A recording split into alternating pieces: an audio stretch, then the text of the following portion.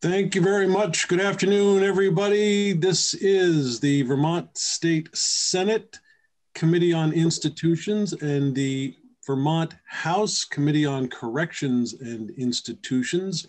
We are holding a joint meeting this afternoon for the purpose of discussing what is known as the HOK report, HOK. I am going to skip introductions since we have so many people on screen. But I will first say that today is April 13th, 2021. I'm Joe Benning. I am the chair of the Senate Institutions Committee. We are expecting Representative Alice Emmons, the chair of the House Committee on Corrections and Institutions, shortly.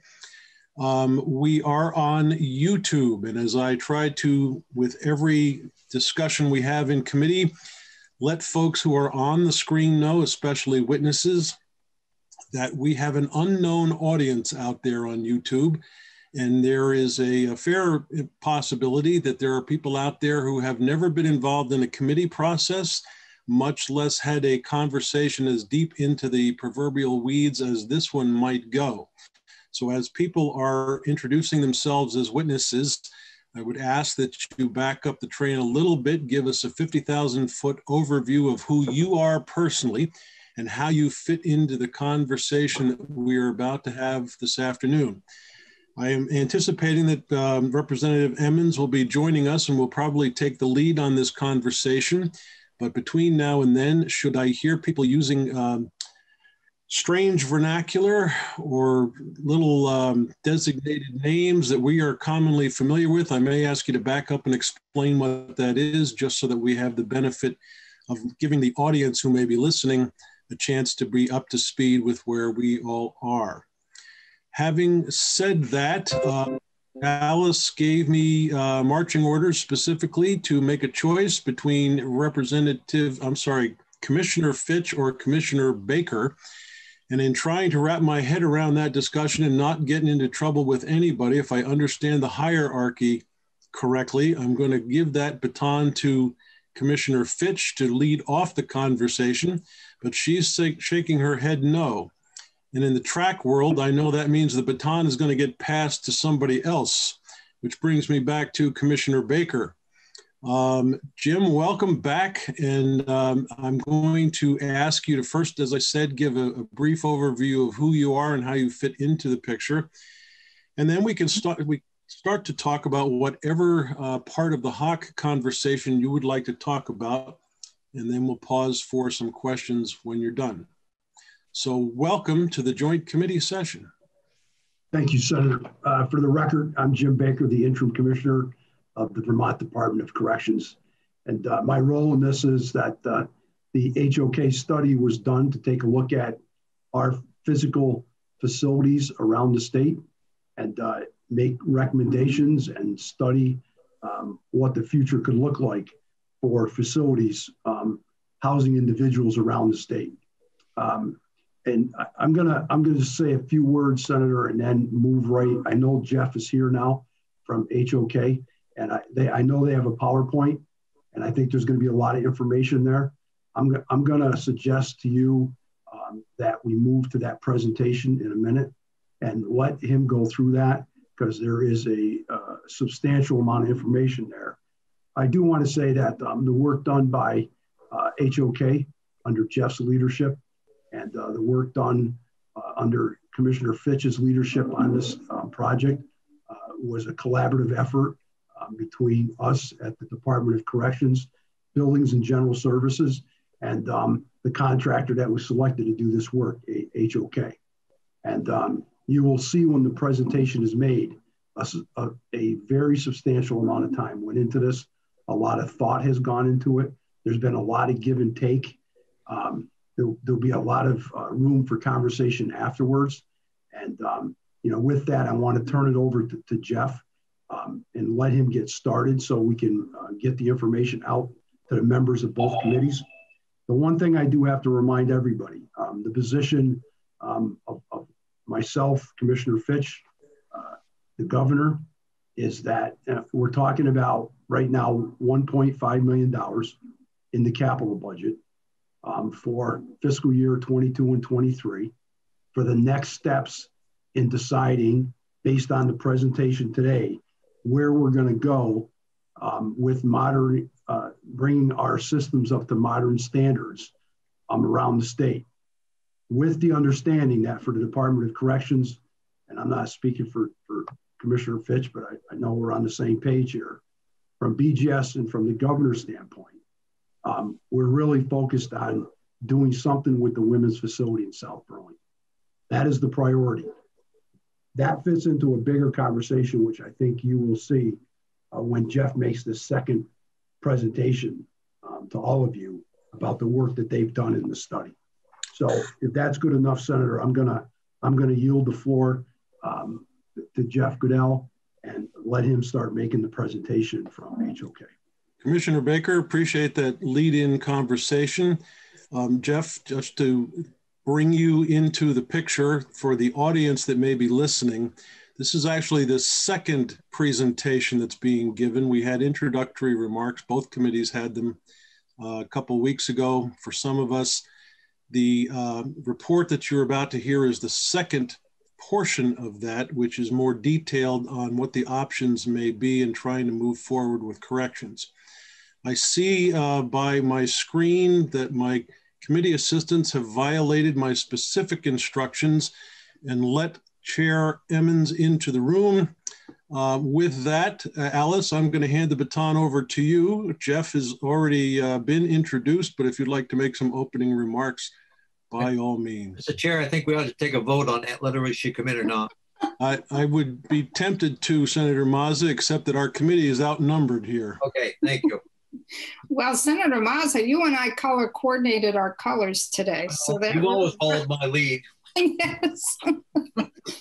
Well, I'm glad I've finally had time to zoom in. I was tied up with House Judiciary Committee, but welcome. And we on the House side did look at the 1.5 million.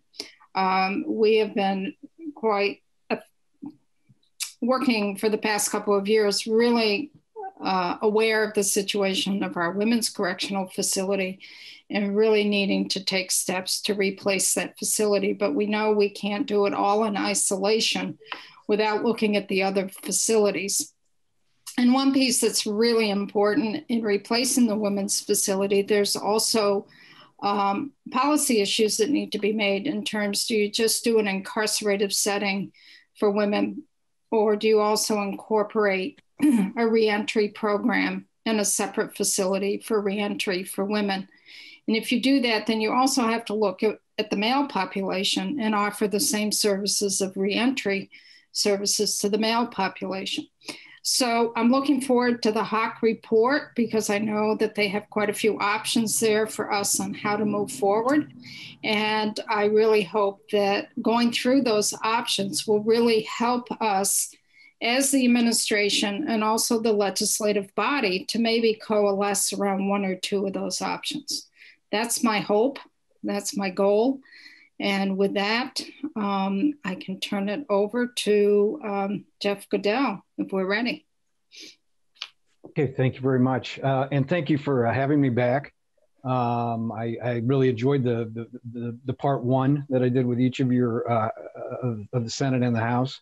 And I'm sure everybody, though, has been waiting very patiently now for the next part of what might the path look forward, look like.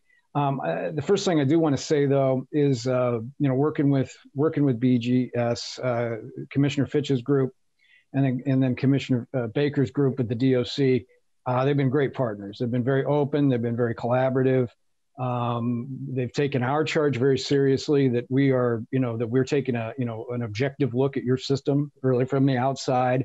But they've also been very helpful and cooperative at the same time of giving us a lot of needed information. And sometimes, especially with these existing facilities, some real key information about how they really do things there, things that might not be, really obvious on the surface.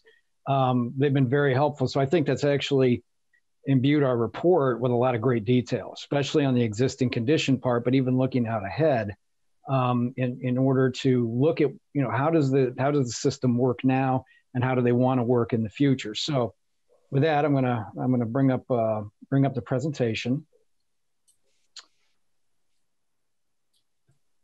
Jeff, as we go along, would it be helpful for questions at certain points? I'm fine with that. Yeah, absolutely. I'm sorry to interrupt. Yes, if you have questions as I go, that's fine. Now, the one thing I will say, we're going to get into, let's give you a little preview. We're going to get into 5 different scenarios. I mean, you can see those in the report.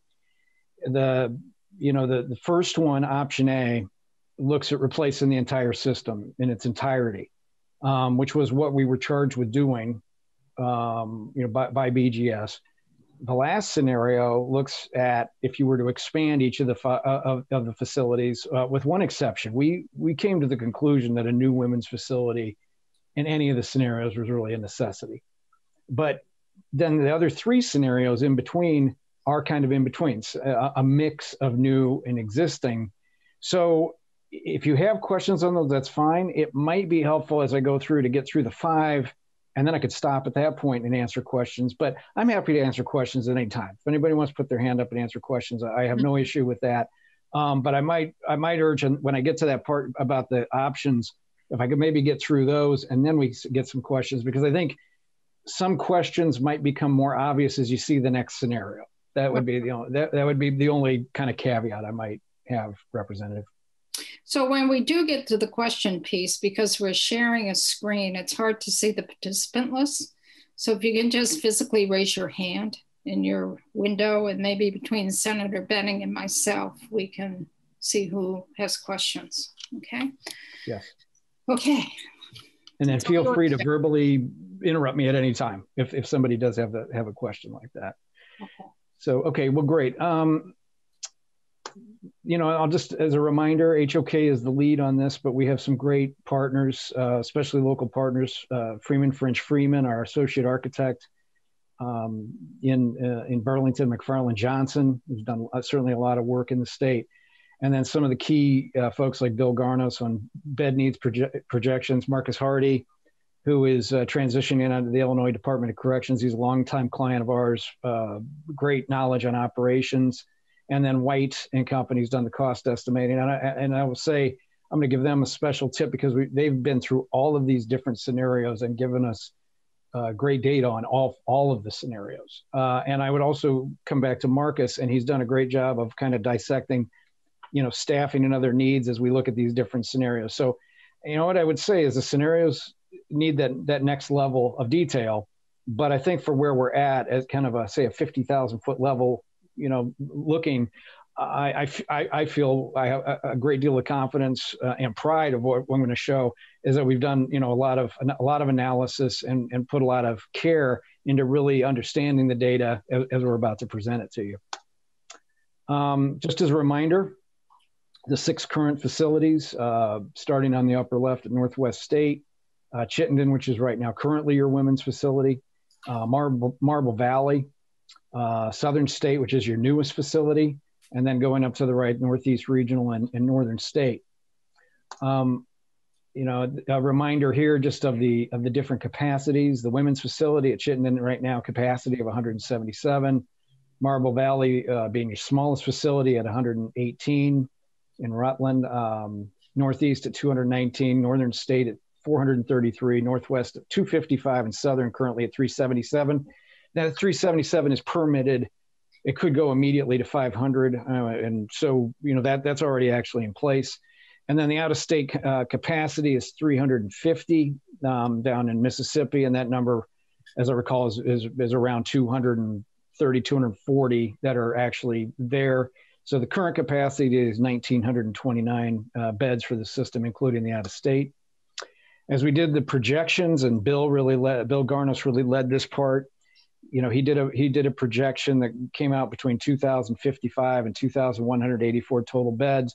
We settled as a group collectively and said 2,050 was going to be our target number that we're looking at for that includes all inmates being back in the state and growth and delivery of services. 2,050 is the number, and that's 1,900 correctional beds and 150 reentry beds, 50 of those being female, 100 of those beds being male reentry. Just brief, just a review of the existing condition reports. All of the facilities, the most recent one was built in 2004, the oldest one back in, I believe, 1969. Some common issues with just wear and tear on those facilities over that amount of time, site issues with water ponding, various kind of sidewalks, parking areas, heaving with concrete, that type of thing. Shell issues as far as window repair, roofing, facade maintenance, and on the inside, a lack of conditioned air, and also an ongoing project with repairing detention doors that's been going on but needs to continue to go on. And then other various things as far as carpet shower, ceiling replacement throughout all the facilities. That's just a common overview. I think importantly, and I don't know I touched on it enough, that the facilities are all lacking in meeting current codes and standards, including significantly American with Disabilities Act standards, especially for correctional facilities. So accommodation of inmates in that manner. Meeting American Correctional Association standards, and then very important PREA, Prison Rape Elimination Act. All of the facilities are in need of upgrade just for those areas to get back to standards. I'm not going to spend a great deal of time on any of these things, but very briefly, just space and daylight from ADA. The ADA has the accommodation of people that are ambulatory in wheelchairs, but also people that have sight issues, hearing issues, and other things that are defined by American with Disabilities Act. And new facilities today have to meet those accommodations with a certain percentage. Some of the facilities meet that better than others, but they all need some work in that fashion. One of the things that's really an issue is some of the grading at some of the facilities where inmates have to actually go up and down long grades in order to get from place to place. American Correctional Association, that's daylight and space and air quality. So those are those three things are areas that the facilities are in need of some help with. The Prison Rape Elimination Act addresses things like sight and sound, being able to have privacy as appropriate privacy. The reason I bring all these up again is that even in the expansions, we're taking this into account, not just to add beds, not just to make them more efficient, but also to solve some of these issues as well. And when you do that, though, it does become a more expensive project. It becomes more intrusive into the internal facility. But again, we were charged with looking at the future system for Vermont, not just continuation with the current.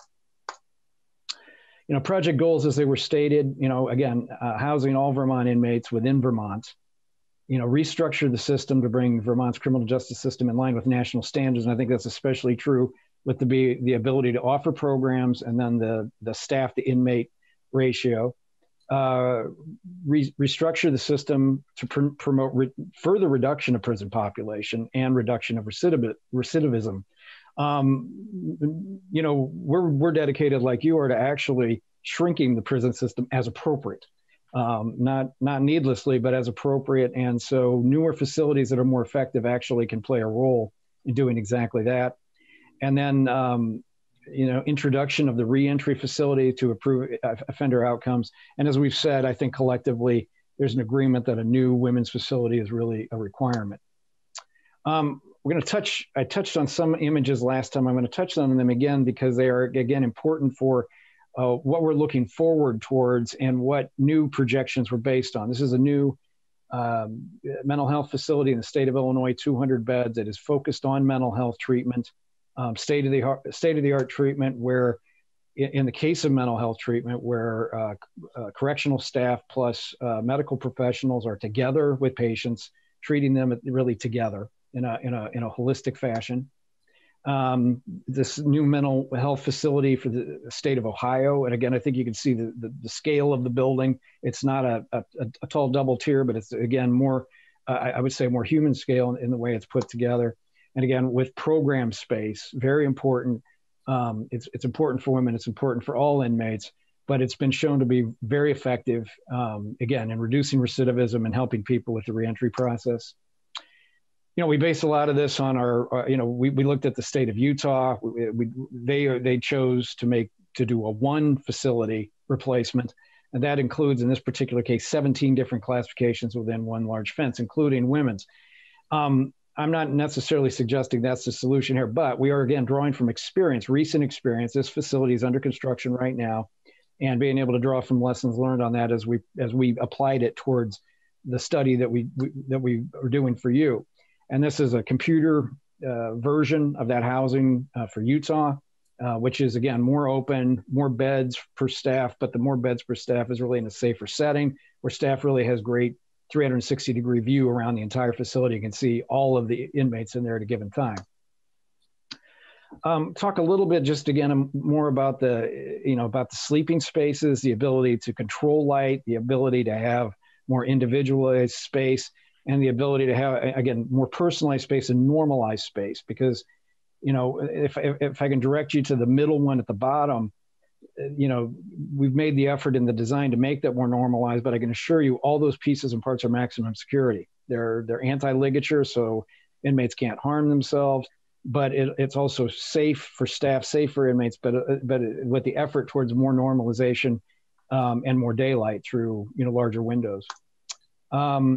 Really thinking a lot about for DOC and the BGS folks in maintaining these facilities over time. And you can see more of a typical kind of mechanical chase, an area where staff can go that's not in the secure perimeter, or that's not in the secure part of the building, but they can work, they can bring tools, and they have an ample area to work on the facilities. And a lot of the current facilities don't have that right now. And there are additional work for BGS to maintain them. Talked about the emphasis on women's facilities. And I think the important thing, again, the scale, the normalization, the ability to bring in daylight, all important factors in however you move forward. But again, that's something that we're factoring in as we think about what those facilities would include and need moving forward. Program space, educational space, counseling space, space to deal with addiction, and also space, very importantly, for education and vocational purposes. Those have been shown to be very successful. So that's also in the equation as we look forward. Extremely important medical space, not only on the healthcare side, just to treat inmates, but again, the growing need for mental health, or the growing recognition of mental health needs, and how those things really go together. A lot of the inmates are actually co-diagnosed with both mental health and medical issues very often. And so spaces for staff, both clinical staff and correctional staff, to be able to effectively manage and treat the inmates is extremely important. And we talked about reentry, and reentry is different than the correctional space. And you can see in the bottom right, that's really a residential setting for reentry. And this idea that people are now learning skills, as they're about to go back out of the system, and to really gain the skills and gain that confidence, being able to go back and to help make them more effective members of their family, their community again, and not to just come out of what is a traditional prison space right back out into society, but again, to really transition that and to have space that's appropriate for that all to happen. And the last item here is just, again, as I mentioned last time, trauma-informed design. That, in fact, the people that are in the system, and this is not just inmates, but this can also apply to staff as well. I mentioned before the studies that show the PTSD issues that can come along with staffing in these facilities, is that space that allows people to have some power over their own personal space, to be able to control light, to be able to feel safe. Very important, and it really has great outcomes for your system, as data shows. There's less assaults, less vandalism. All the other things that have been issues in all correctional facilities over time are reduced through these design approaches.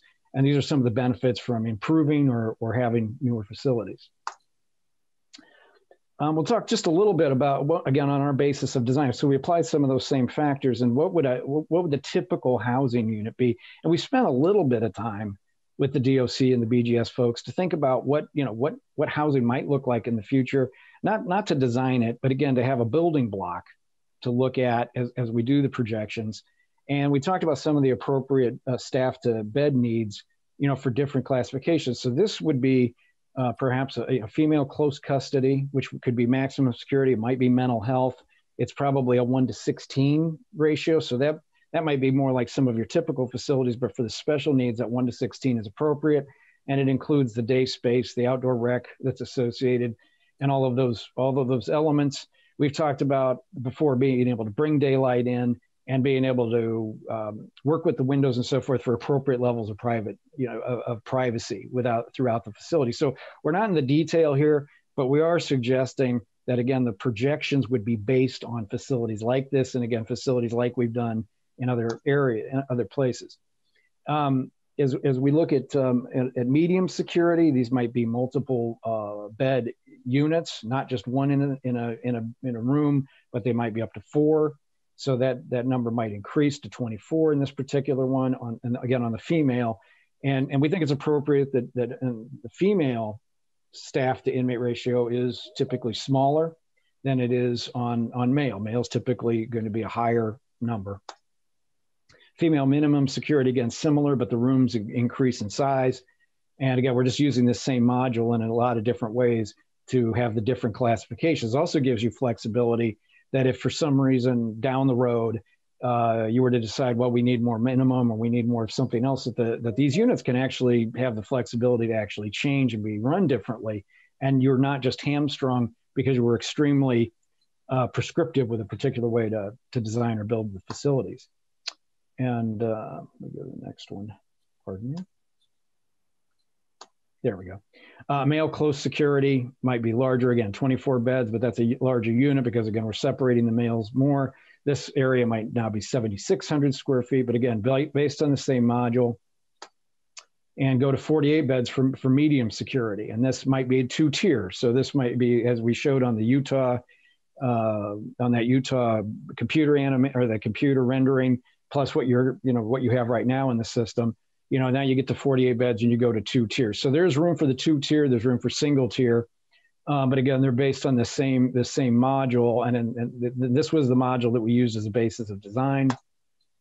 And a male minimum, again, more dormitory style. Now, again, we've heard from the DOC, pure dormitory hasn't worked out very well, but we're looking at something that's a dormitory style that might be 8 people in a room. So it's not as many cells.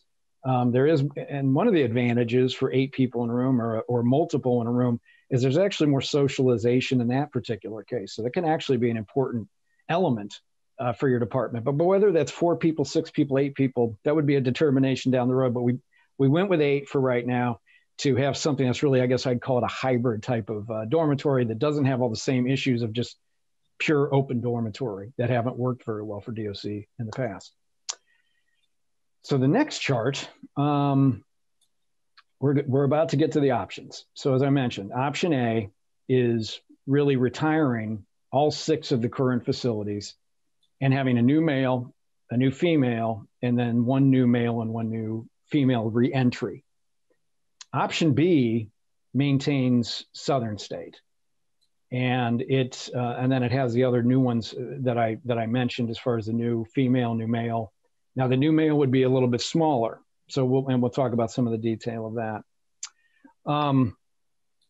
As we look at option C, that maintains really the 2 facilities in the northeast, being Northern State, Northeast, being able to remain open and remain active. It includes an expansion at Southern. And then it includes the 3 new facilities, a new male, again, a smaller one than might be in option A, and I'll get to that detail. The new female, and the new female one in each case is a static number. I believe it's 200 in each case. And the new male and the new female reentry are part of that as well. Option D then contemplates an expansion at Northwest while keeping Northern State, Northeast open. And again, the expansion at Southern, and then the other 3 facilities that I've mentioned before. And then option E, the only facility that closes under option E is Chittenden. So that's the women's, that becomes the new female. The rest of the other 5 all remain open, with Northern State, Northwest, and Southern all expanding, and the other 2 also having some renovation to them. And then the new male part, the new male prison is not part of the equation, but a new female and a new and then a new reentry in each case. If I look at the far right, the numbers vary just a little bit. Again, we use 2050 as sort of our baseline. Rather than get into some kind of artificial unit numbers, we just kind of took new units, made them come out close. So again, you know, the next step would really be get in more detail, more fine tuning of these numbers. But you can see, you know, ranging from 2032 in the option E, which is most existing, to 2070 in option D, 2067 in C, 2063 in B, and then 2046 would be the new one. Those are all within, within 38 beds of each other. So again, how that's done in the future, that's I think up to further study. But this, in essence, lays out how the 5 different scenarios were derived. So we'll talk here about option A. Option A is the replacement of all 6 facilities. You can see the circle that we placed is in, and I want to point out, you know, it's a vague area somewhere within shouting distance of Burlington, but we don't have a site. We haven't identified a site. We don't know exactly how many acres, so I don't want anybody to come out with that, wow, you found a place to go. That's not the case at all. However, what we are saying is that if you were to place new facilities, it would be important to be able to draw from population centers, not only for correctional officers and people working at DOC, but also other medical professionals, counselors, psychs, and other people that are important to these facilities and could either work in the prison part or the reentry part. So as we look at what, you know, how the bed breakdown would work, in the new male facility, the new male prison, it's a fairly large facility, 1,752 beds. And I would say from a national perspective, that's kind of a common number for a new prison throughout the country, no matter what DOC you're talking about. That's 1752, that's right around the 1,800 bed mark. That's a fairly common one that's kind of viewed as a new prison that can be run with 1 warden and a correctional staff that's based around that. In the case of the women's, in this particular case, 144 new beds, prison beds, 100 reentry, and 50 female reentry. And I guess I misspoke a little bit before I said 200 women's. I was really saying around 200 total, but the breakdown is 144 for the prison section, 50 for the reentry for women, and that totals up to 2,046 total beds in a brand new system.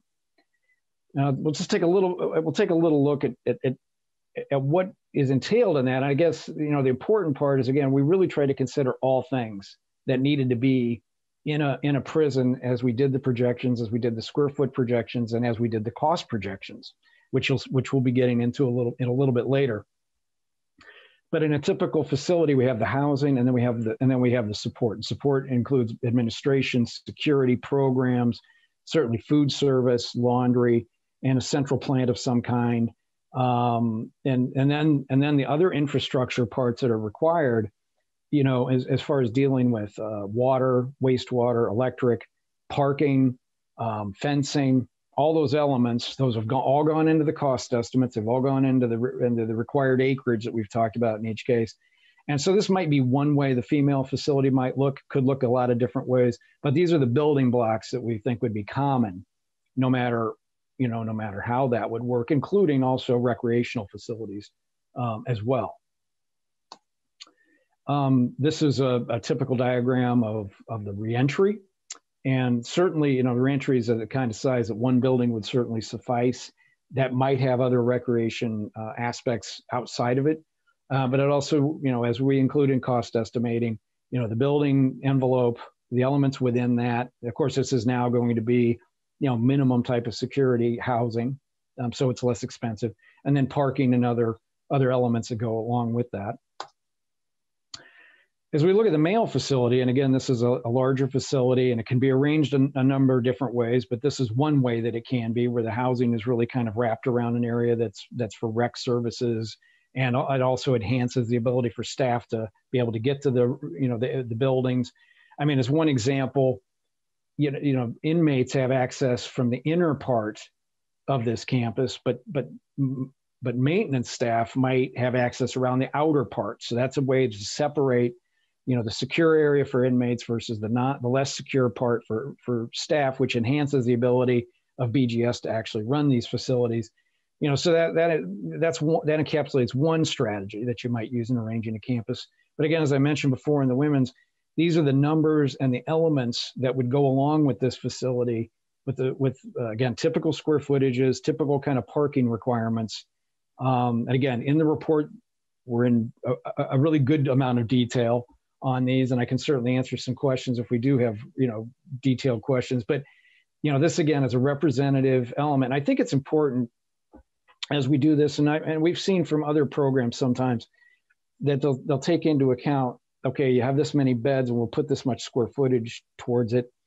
And that's certainly a valid way to do it, but our methodology that we use in a typical kind of HOK method is to get beyond just putting square feet per bed, but actually really thinking about all the elements that actually have to go into the facility and identifying something like a central utility plant, because for our cost estimating team, a central utility plant costs something different than a housing unit, and it costs something different than the public lobby. And then this gives them an idea of how much fence there might need to be. So that, again, they've taken all of these things into account as they've tried to take, this top-down look. But what we found is by taking this approach and identifying all these elements, and we know what these elements are from our experience doing similar facilities, we really end up with a more accurate view of what the costs are, especially as you start to move these programs further. And that what we're talking about today is something resembling what you'll end up with in the end. And I think that predictability is important, that all in what you're getting. The one thing we don't know exactly where your land is. We don't know exactly what those land acquisition things are. So we kind of stay away from that right now. That'll be looked at in the future, I know. But as far as what these facilities are, identifying these parts and applying costs to them, we have found, helps bodies such as yourself have a more predictable and accurate way of actually dealing with these issues as you move forward with them and want to analyze it further. Hey, Jeff, can I ask a question? This is please. Joe Benning. Yeah. The previous slide, can we take a look back at that, please? Yes. If I understand this correctly, technical training and programs and services down at the bottom, is that an area where there would be attorney-client telephones or video cameras to connect with the courthouse? And if so, does that mean anybody who's up in the minimum security unit is going to have to be brought all the way down from where they are to those two rooms? Or do you have separate areas in each one of those security sections? So today, so it's the second, as you are asking. So today, what we really focus on is having video teleconferencing options at the housing itself. Okay. And especially for attorney meetings, having rooms that can be shut and secure, so nobody can hear what's going on, nobody can even actually see. I mean, correctional staff can monitor the call in terms of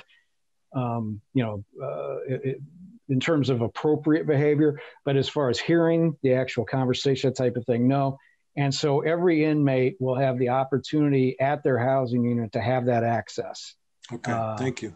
You bet. Jeff, could I ask a question as well? This is Representative Campbell. I realize these are schematics. The light green areas with all of the living areas, what does that represent? Those are representative of probably the mechanical areas, I see. And that non-secure element where the BGS folks would have most of their access. I see. So the other color representing more of their actual housing and the secure part. Okay, thank you. Sure. Jeff, this is Representative Emmons. I'm trying to get a concept here in terms of the schematic. Is this all within one building, or is your administrative part in a building and then you have the individual housing units in separate buildings where the inmate has to walk outside to get to the cafeteria or get towards their programming? How is it structured? Yeah, no, and that's a good question. So these are campuses, and this is a campus in this case. So each of these color blocks would represent approximately a building. And so these would be the housing buildings. They're arranged around outdoor campus areas. In this case, we're depicting baseball, softball. We have some basketball, we have soccer, just an area, again, whatever those areas would be. But that's the outdoor rec, centralized. And then, as you just said, at food service, we'd have the dining halls. And, you know, and for minimum or medium security inmates, they'd probably go to dining halls. For maximum, they may, and special needs, food carts might be brought there. And so typically we will have more of the special needs closer to where the food service and the medical service and everything are. So they're in close proximity because they may have more of those services delivered to the unit. I think also importantly, we've included like special needs here close to the vehicle sally port because they're more often have ambulance visits. So we would have that arranged. So emergency medical services would be able to access these buildings very easily through that as well.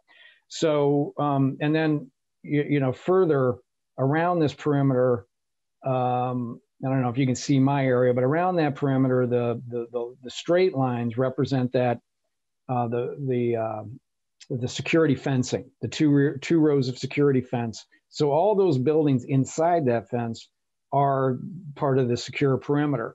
And then on the outside of the fence, we would have a processing part on the far right for the public lobby that would then be able to process into some kind of visitation center.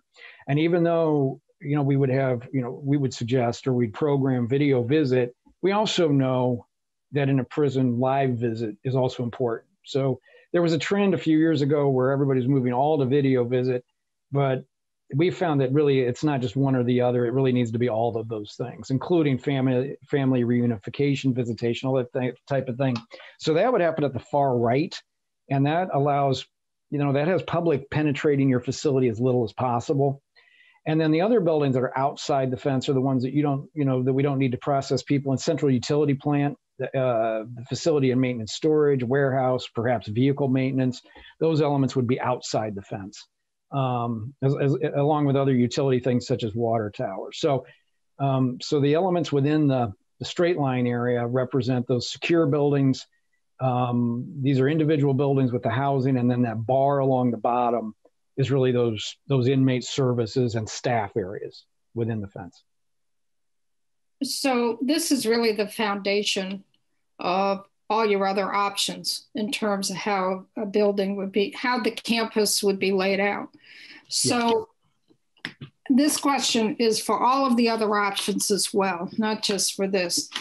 What we find right now within our current facilities, the way that they're designed, the way the beds are designed, the cells are designed, it's really limited in terms of who can be housed there.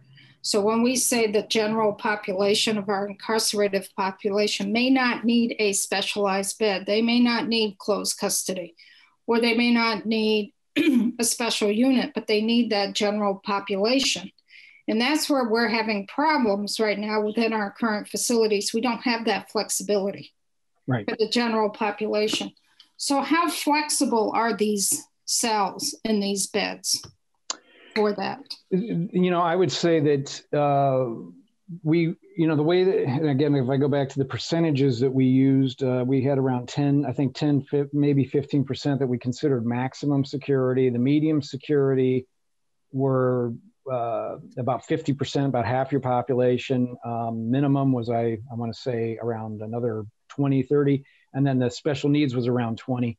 The difference between those is not so much in the architecture, it's in the numbers, but the way that we would typically design a maximum security versus a medium security in terms of the fixtures, hardware, hollow metal, glass, that type of thing, actually not very different. So if you needed to use, you had a big growth in, medium security and you were running out of room and you were able to use more maximum security, you'd be able to operate that way without having a hardship. The numbers might be a little bit different, but the way that the building is built would still lend itself to that. And even in the minimum security, where we said, well, we're not using a dormitory, but we're using something kind of like a dormitory, it allows you to have the numbers in there in a still pretty secure area. So the level of security between minimum up to maximum is not that different. It's more in the numbers, and it's more in the staff to inmate ratio. But typically, like these kinds of, if I go back just a little bit, if I look at these rectangular kind of approaches, we can plug in a lot of different types of cell types within that. The day spaces are relatively the same. The outdoor spaces are relatively the same. The program spaces are relatively the same. So, there is flexibility built into that where you wouldn't be able to, you wouldn't say, gosh, I got all these minimum security inmates. I have no place appropriate to put them. The units would, have some flexibility. And I think, again, in further study, you might even fine tune that more of, where do you blur the line between maximum and medium? Where do you blur the line between minimum and medium? And how do you have these strategies where you could house either type of inmate in a given scenario without being detrimental to operations? Because I know one of the issues, and you might be talking about, and I've dealt with this with some other clients, is that they actually lack maximum security beds, and they have inmates that should be in maximum security, but they don't have an appropriate place for them. So the wear and tear and issues with vandalism, issues with assault, really are bad in those types of situations. Whereas if they had more maximum security beds or more appropriate security, more anti-ligature types of environments, they could put kind of any inmate in those areas, especially at least for temporary conditions, because sometimes that is what you have. Sometimes you might have a spike. We might have a situation here where, again, there's something like a COVID again, but in the scenario that I have on the screen here, you could easily say, rather than 8 people in a room, maybe we'll have 4 in a room, and the day space might be less. So again, that flexibility can help in a pandemic situation as well. So while we can't come up with architecture that's perfect for every situation, we really do try to make the effort to have kind of a universal type of footprint that you could then plug different elements into. And I just want to clarify for committee members, because we have some new members to the world of corrections here, that a person's security level, their minimum, medium, or maximum, which we really don't have much maximum in the state of Vermont. Most of that is close custody. It's not based on what your charges and convictions are. It's based on your behavior in the incarcerative setting. So you could have the most heinous crime that you've been convicted of, but you may be so well behaved that you would be in a minimum security. So people sometimes conflict those minimum, maximum, mediums with what folks are convicted with, and it's not connected to your conviction. That's a very good point. And I'd add further, because your system is a combined system where you have sentenced and then you also have pretrial. Many of the pretrial, as they're new into the system, are less known what their behavior is going to be. And so being able to put them in a situation where at least through a classification system, you get a better knowledge of who they are, how they're going to behave. And to your point, we've seen people that have come in on relatively minor charges, but inside they may have a psychic break. There may be issues with addiction that they've had. They're a less than ideal type of resident. Where others, as you've said, have been in for a crime that is definitely considered more serious, but in this setting, they don't seem to pose as much of a threat to others, and so they can live among other people. And I think it's, the Department of Corrections has basically a tool that they use to identify the histories of all these folks, interview them, understand any type of gang affiliations, drug use, history, that's a mental health history, and be able to use that really, detailed report to help determine where people should live within the facility. So that's an excellent point you make. And I think, again, at the next level, however you go, to break down those beds even further based on what those particular classification needs and what's trending for your state will really be important. So let's move on because time is going. Sure. Well, and that's great. And after we've gotten through one, the other ones will actually go relatively quickly because I'm not going to cover every detail of each one. So we'll get back to where we were left off before. Again, was the reentry for the male. This was the 4th facility in option A, and again, I think rightfully we're spending a lot of time on A because that's the all new one. you know, there's a lot of advantages to option A. The biggest one being that you would have, you know, from an operational standpoint, it would have less staff requirement because you'd have essentially, you know, one male warden, one female facility warden, you know, rather than multiple. Plus, you know, the ability, you know, the need to move them around your system would not be as costly. It would solve all of your ADA, PREA, and ACA standard needs. So it would do that. And now on a couple of the drawbacks is that because you're the combined system with all your counties and your sheriffs, one central facility would have to be very carefully chosen to be able to work for everybody. And we know that could be a hardship.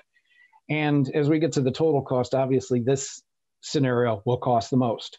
And we'll get more to the detail of that. But that's kind of the outlay of what option A is. Option B looks at new facilities for men, women, and then a combined new facility in the Northeast. So it combines the two facilities, Northern State, Northeast, into one new facility. And again, it looks at doing as an expansion at Southern. So that would be the difference. So you're looking at a couple of at more new facilities plus then the expansion at Southern. What the difference here is you have more new facilities and it has more geographic diversity to it. And overall, over time, it would have a positive impact on your staffing needs. It still does close down the facilities that are on the west part of the state as well. So this keeps one facility open, Southern State, adds new facilities. And then again, here's the breakdown of that. I won't go into every number again. They're in the report. It has a grand total of 2,063.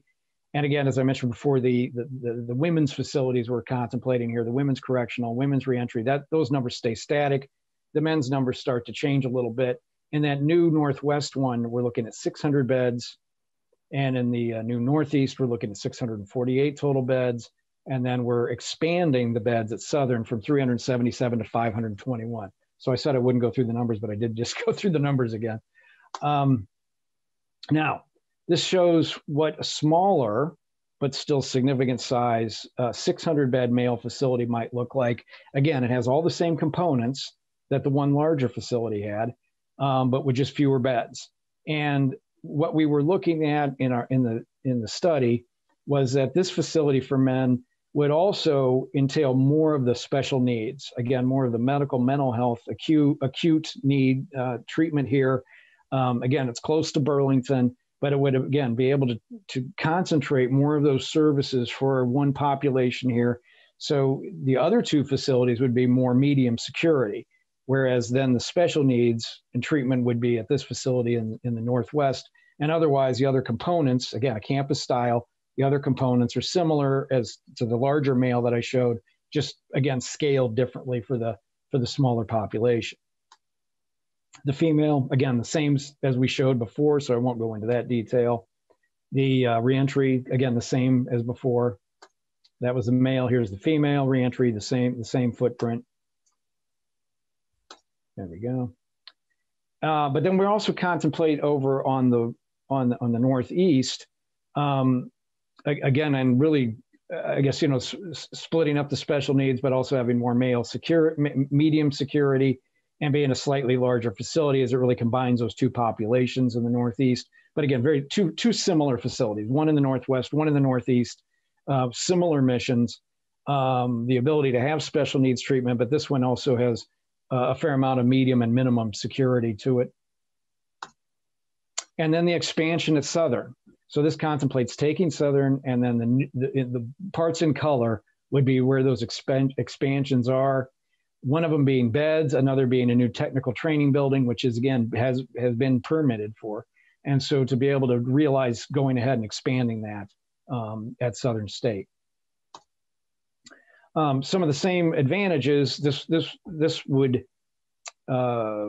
solve many of the ACA, ADA, and PREA, not necessarily all of them, because you are using some existing beds, but it would solve most of those. It does have more geographic diversity to it.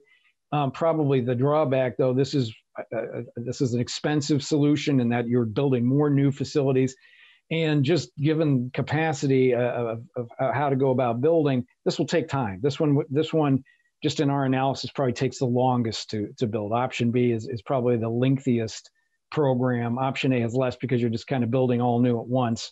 Option B would take longer as you're having to build new facilities than to retire old ones.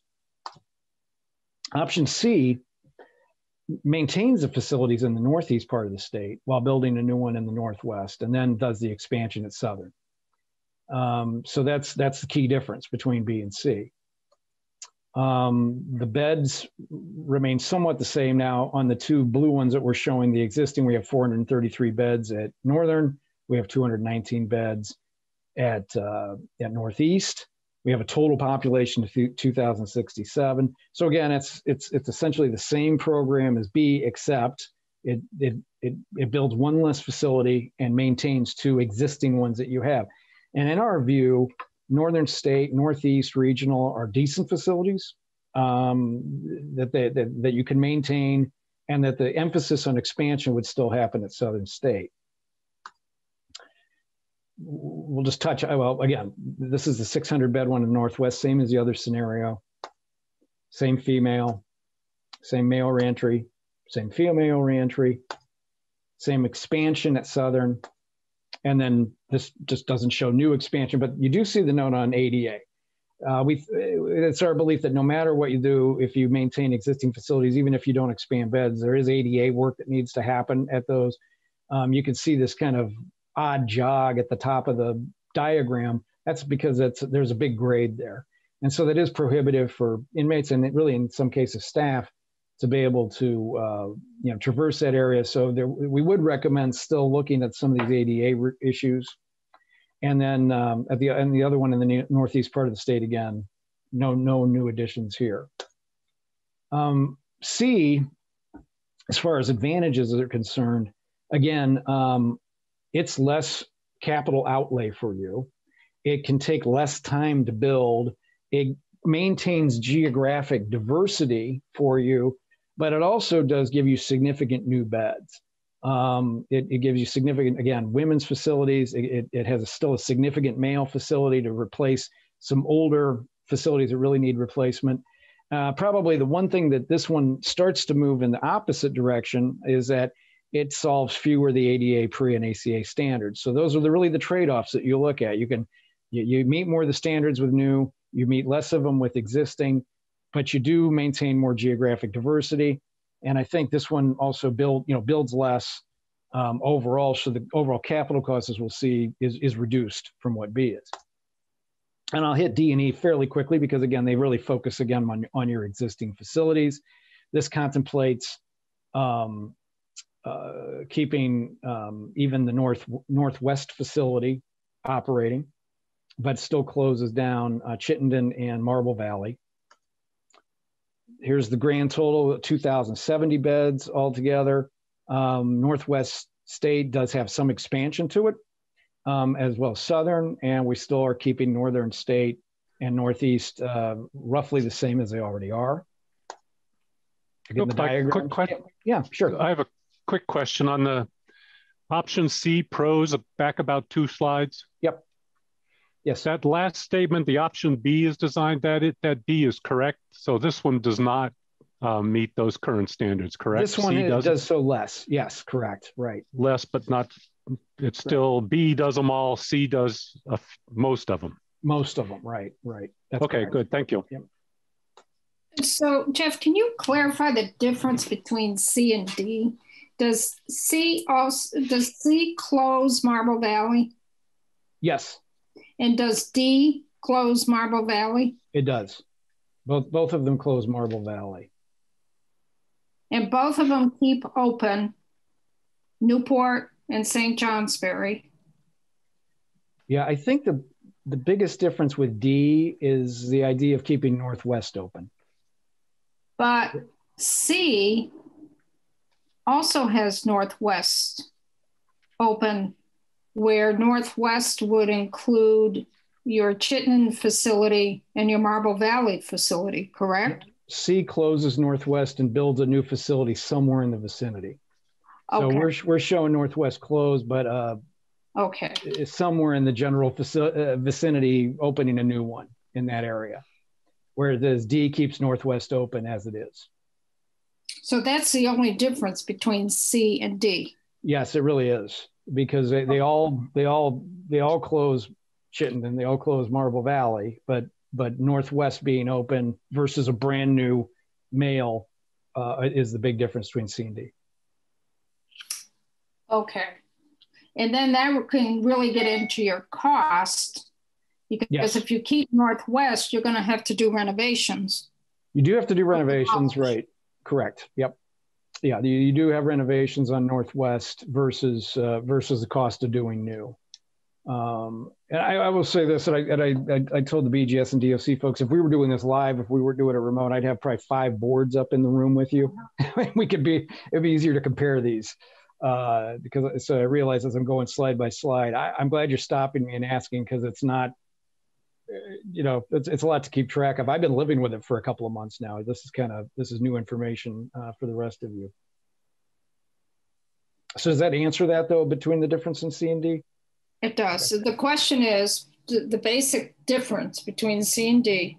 One, you get rid of the current St. Albans facility and you build new for that, incorporating Chittenden and Marble Valley. D, you're using that facility with maybe some renovations, but you're bringing in Chittenden and you're bringing in Marble Valley. Correct. Okay. And all of the scenarios increase the Springfield facility by about 150 beds. Right. Right. Okay. So as we go through D, again, you've seen this one. This is a smaller, I'm not sure this diagram is exactly right as I'm looking at it, but 348 beds for a male. This is the female facility. Reentry again. The expansion at Southern, again, the same. No expansion here at Northern, Northeast, and a little bit of expansion at Northwest, as you said. So this doesn't really increase beds, but it does bring some, if you were to keep Northwest open, there are some much needed renovations and modernizations that need to happen at that facility. So the cost estimate does take that into account. And then, and so D,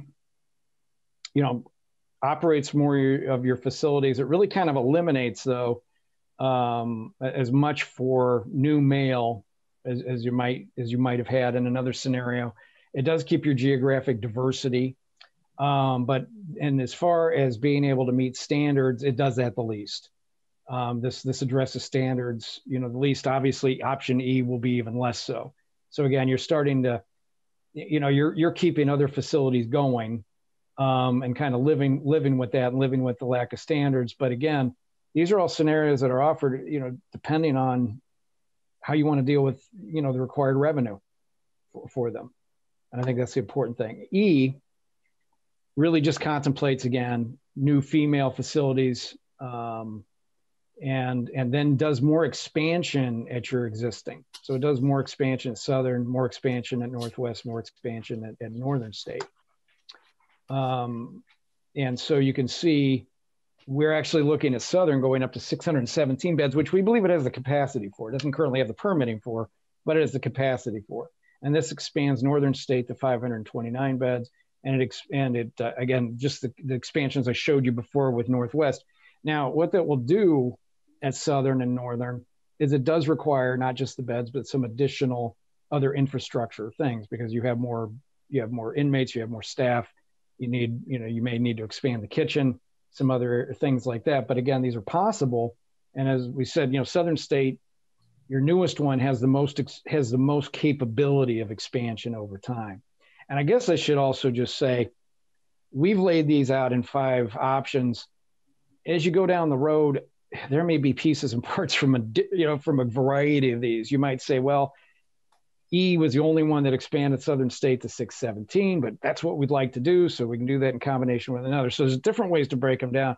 We tried to keep them in these 5 groups because we thought this was the most comprehensive way to do it, or comprehensible way to do it. But again, everything was the goal was to get to that number of beds, build a new female, get all your inmates back in the state, and solve as many of the ACA and ADA issues as possible given whatever that budget might look like. I think you've seen, you've seen these different layouts. Now it's Southern. This shows a little bit more housing. So that's, again, that further expansion at Southern. Then some expansion at Northern. No expansion really at Northeast, and the expansion we showed before at Northwest. And this does also look at if you did keep Marble Valley open as well. Again, it's your smallest. But, one thought about Marble Valley, as it could be repurposed in the venue of a male reentry, possibly, given its size. So again, there would be renovations there. We haven't really studied what that might require, but there might be a way to utilize that facility and repurpose it in some way. So we kind of just kept it in the mix here as far as these options go. This one has lower overall construction costs, as you might imagine, because we're not building as much new. This solves the fewest amount of standards. It does keep your geographic diversity as far as partnerships with the sheriff's departments, but it also doesn't create as many effective new modern beds as any of them. Again, this is the one that's the least total construction cost, but it also solves the fewest amount of overall issues within the system. So this is just a recap. Again, we saw this chart right at the beginning. This just lays out which facilities are new, which ones are expanded, and which ones are still in operation. And then the circles with the dashes around them are the ones that would be closed in every given scenario. Again, they're in the report. This is just our scorecard to try to keep all these different scenarios straight. So this is an important chart as we kind of compare advantages and disadvantages of all these different approaches. And you can see at the top, option A solves the most issues. It's a brand new facility. The two things it doesn't do as much of, it has the issue with the geographic diversity, and it also has an issue, and we should just be frank that, some of these facilities clearly have become part of the community they're in, and just saying, hey, we're just going to move this one, it's not that simple. They're part of that community. And so that has to be taken into consideration as you think about any of these, is what's the offset in cost, but also what's the cultural and economic impact it might have on a given community. Now, having said that, your per diem costs, as we showed before, were as high as around 192. But now if you average the per diem cost for inmate in any of these scenarios, you can see even the most expensive one, which is option D, is at $124 per inmate. That's substantially less than your most expensive. Now in the all new scenario, that number goes as low as $99 per diem for inmate. Again, I should emphasize that's in today's dollars. We have not really built in escalation over 10, 20 year scenario here. That again, that's, I think, for BGS's, financial auditors to take a look at. But the capital cost per square foot also is less than an all new facility. And that number goes up just because, again, building in the existing facilities just goes up, and the less square footage you build, that dollar amount goes up. Now, if you look at the next to last one, that's an important one. Option A is a $330 million all-in option if you do everything all at once. And I should emphasize, these are the numbers if you do everything at one time. Option B actually goes up because you're building yet another facility, even though they're smaller. We have that as $379 million. You can see option C, which eliminates the all-new facility in the Northwest, comes down to $252 million. Pardon me, 1 second.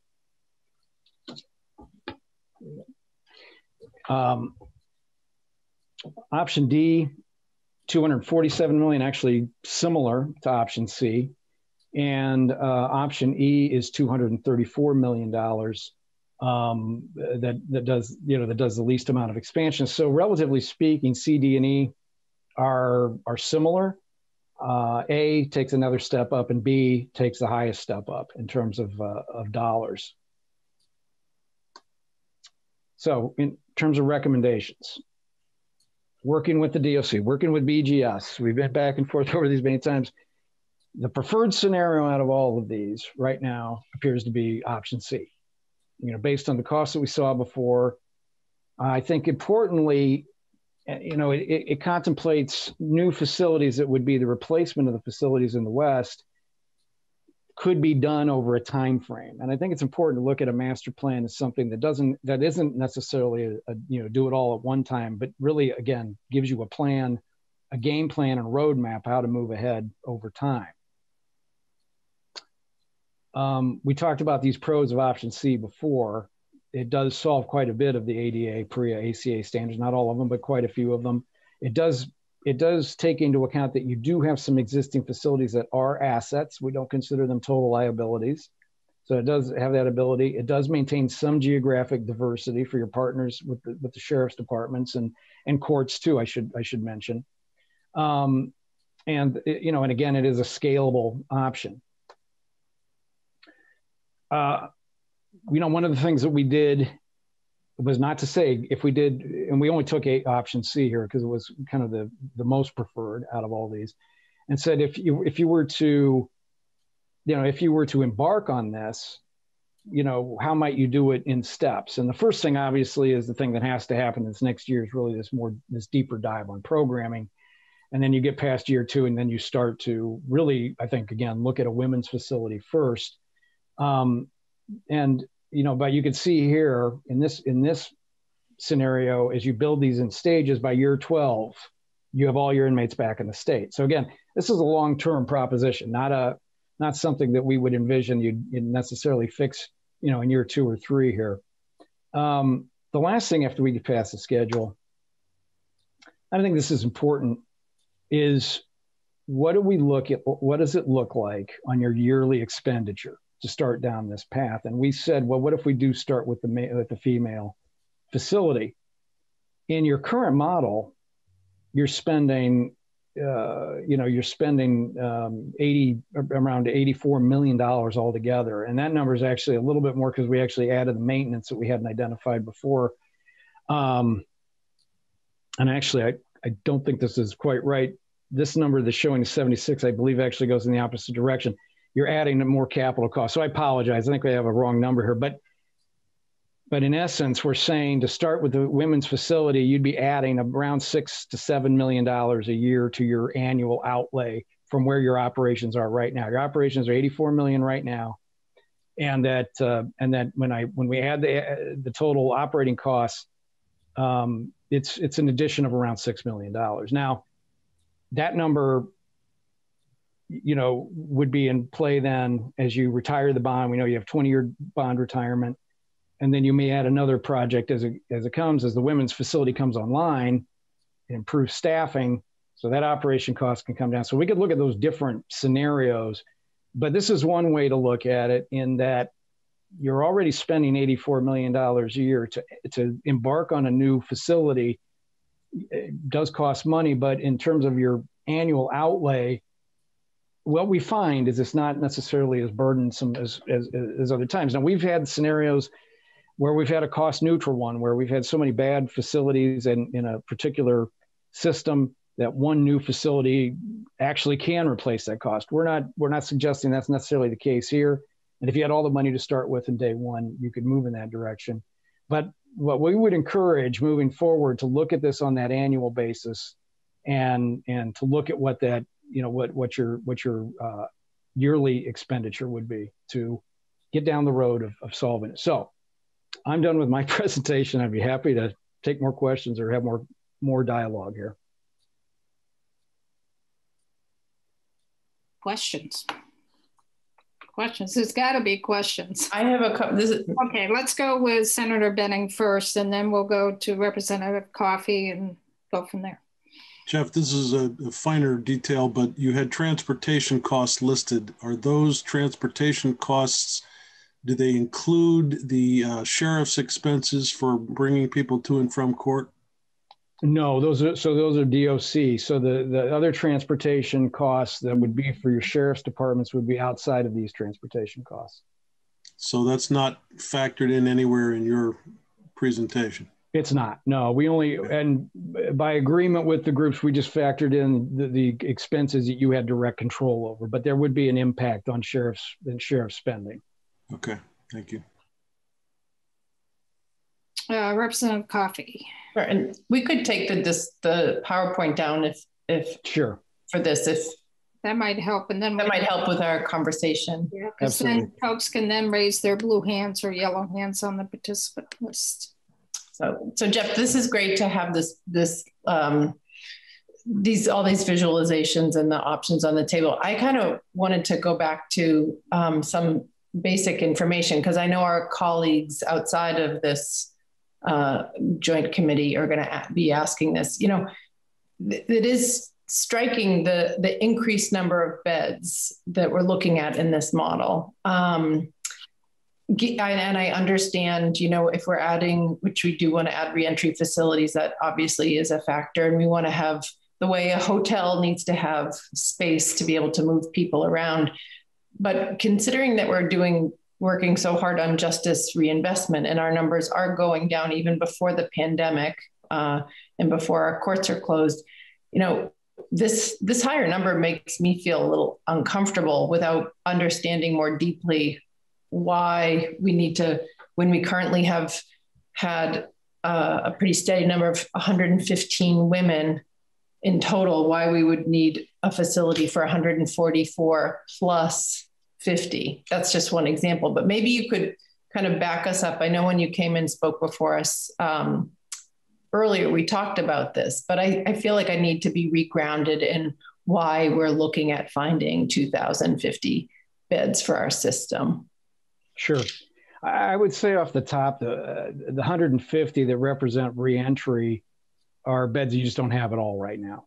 And so that they would be additional, and I think they have a different mission than what the corrections beds are. So I think the way that we've been looking at it as we've been developing the report is that the 1,900 represents, that's more in line with your with solving the correctional bed issue as far as having more capacity, because some of the facilities are at capacity. They're not as effective as they can be, but also, again, bringing home the inmates that are in Mississippi. So that's at 1,900. And then the 150 represents the reentry, the 50 beds for women, the 100 for men, the 144 for women. That again does come from some historic data, because prior to the pandemic, what we saw was the 4 years prior, your state was incredibly steady with what those numbers were. It had been a reduction from previous years prior to that, but for those 4 years plus, as we came to the pandemic, those numbers were pretty steady. So that's what we went off of, and we added some capacity to, again, have more effective bed, as you put it, you know, be able to move people around. And so that's how the number has come out to that. But I would stress again, I think the 1,900 represents, if I'm apples to apples with your current system, those are correctional beds. 150 represents new services, which you just don't have, that have been requested for us to look at, of establishing a true reentry system. But those reentry beds, those folks that would qualify to be in those reentry beds are currently taking up a hard bed in our current facilities. So they're not new people. They're currently in our facilities without a reentry program. So those folks would just be moved to a reentry bed. That was my point, actually. Yeah, it doesn't. It might be fewer corrections beds then, right scenario. Yeah, that's something to consider. I think. I don't know if the DOC folks might want to comment on that as well. I mean, they helped advise us on some of these numbers. I don't know what opinions you guys might share on that question. Yeah, I'm trying to also remember, maybe and Commissioner Baker or Joey Cormier can help here. How many beds do we currently have in our current system? Is it 1,600 or 1,700? I think it's about 17 from the. Okay. I can look it up while we're talking. But I believe that number is in the 1,700 range for current. And I think Chief Cormier can help you out with that, Madam Chair. Okay, and I think of that amount, there's about 400 of those beds that are limited in use. They're restricted. Am I off base there, Al? No, you're correct. We're right around, I think it's 1777 is where we're at for beds in state right now. But they are limited, and even more so now with COVID, with our intake, quarantine, isolation units, we've had to revamp every facility in order to accommodate those beds, which takes us back to your earlier conversation asking about general population beds, which is what this new design would provide. I know it says minimum security, medium security, special needs, but those are really the general population beds that we're in need of. So, Jeff, when you're talking about the 2,000 beds or 2,050, does that include booking beds? Yes. And infirmary beds? Those are a little bit different. No, those are actually those. So no, the 2,050 are the rated beds. So those are the beds that would be assigned to people. So there are additional medical beds that are infirmary beds that we don't have that in the total. So those would be in addition because they're temp beds, and there would be booking capacity. We've built in booking capacity, but that's not reflected in those beds. And I don't believe those are reflected in the current bed counts either. No, those are in our current bed counts. They are. They are. The booking or the infirmary too, Al? Yes. Okay. Yeah. So what we're looking at in my brain, the simple brain here, is we have about 1,300 beds that are flexible in our system for general population. That's excluding your infirmary, your booking, closed custody, that type of situation. So we're talking about 2,500, of which 150 would be reentry. So we're at 1,900. It almost looks like we're adding general population beds to our current numbers. And to some extent we are, and that's that 15% vacancy rate that is the national average that puts us in line with ACA standards, which is something we don't have right now. And as you know, through recent construction projects, through our facilities, we've had to ship people out of state because we don't have the beds to keep them. Ongoing construction, new construction in the future, that would be eliminated as we have the bed space to accommodate those numbers. Right. So Al, are you looking at that 1,700 plus as the basis for the 15% vacancy rate, not the 1,300 plus? Correct. Okay. Right. And I guess, yeah, it is additional beds without anticipating additional people. We are planning for empty beds.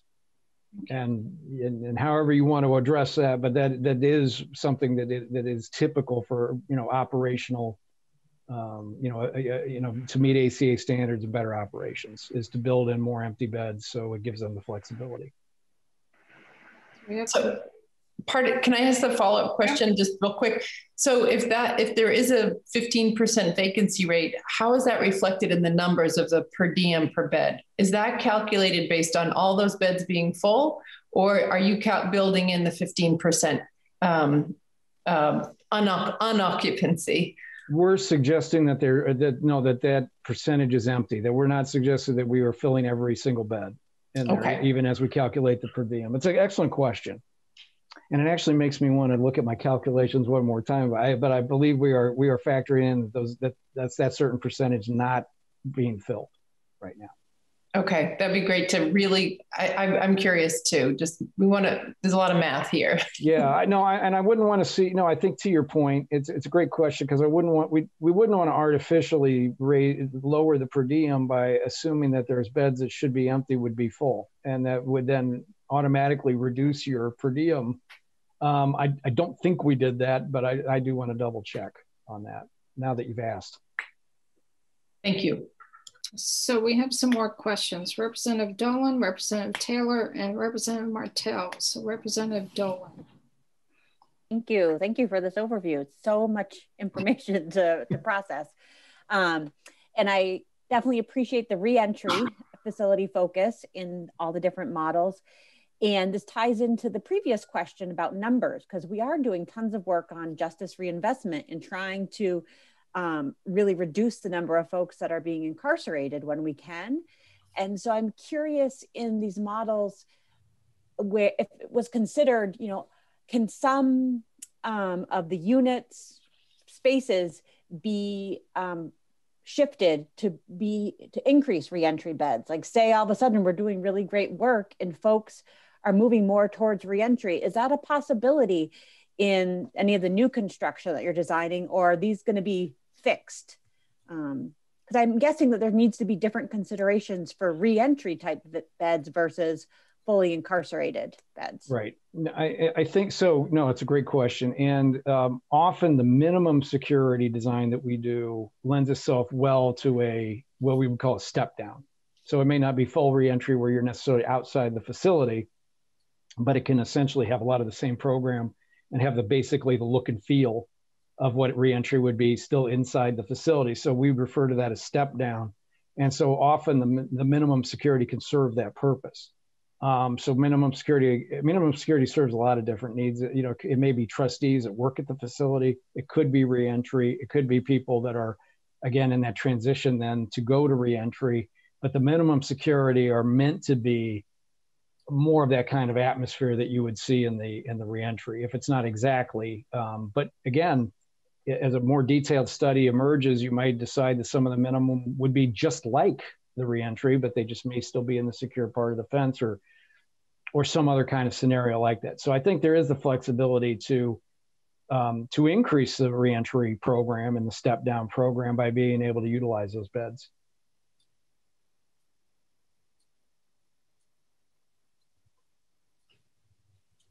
Representative Taylor and then Representative Martell. Those 50 beds in the reentry facility for the women could also be, I'm not sure how the number was derived, but it could also be coming from the community, where we've been told the community services are currently inadequate. And so the 50 could be those that are in the community that would be better served in a reentry facility, was what I was thinking. But the problem is that we do need to be able to have a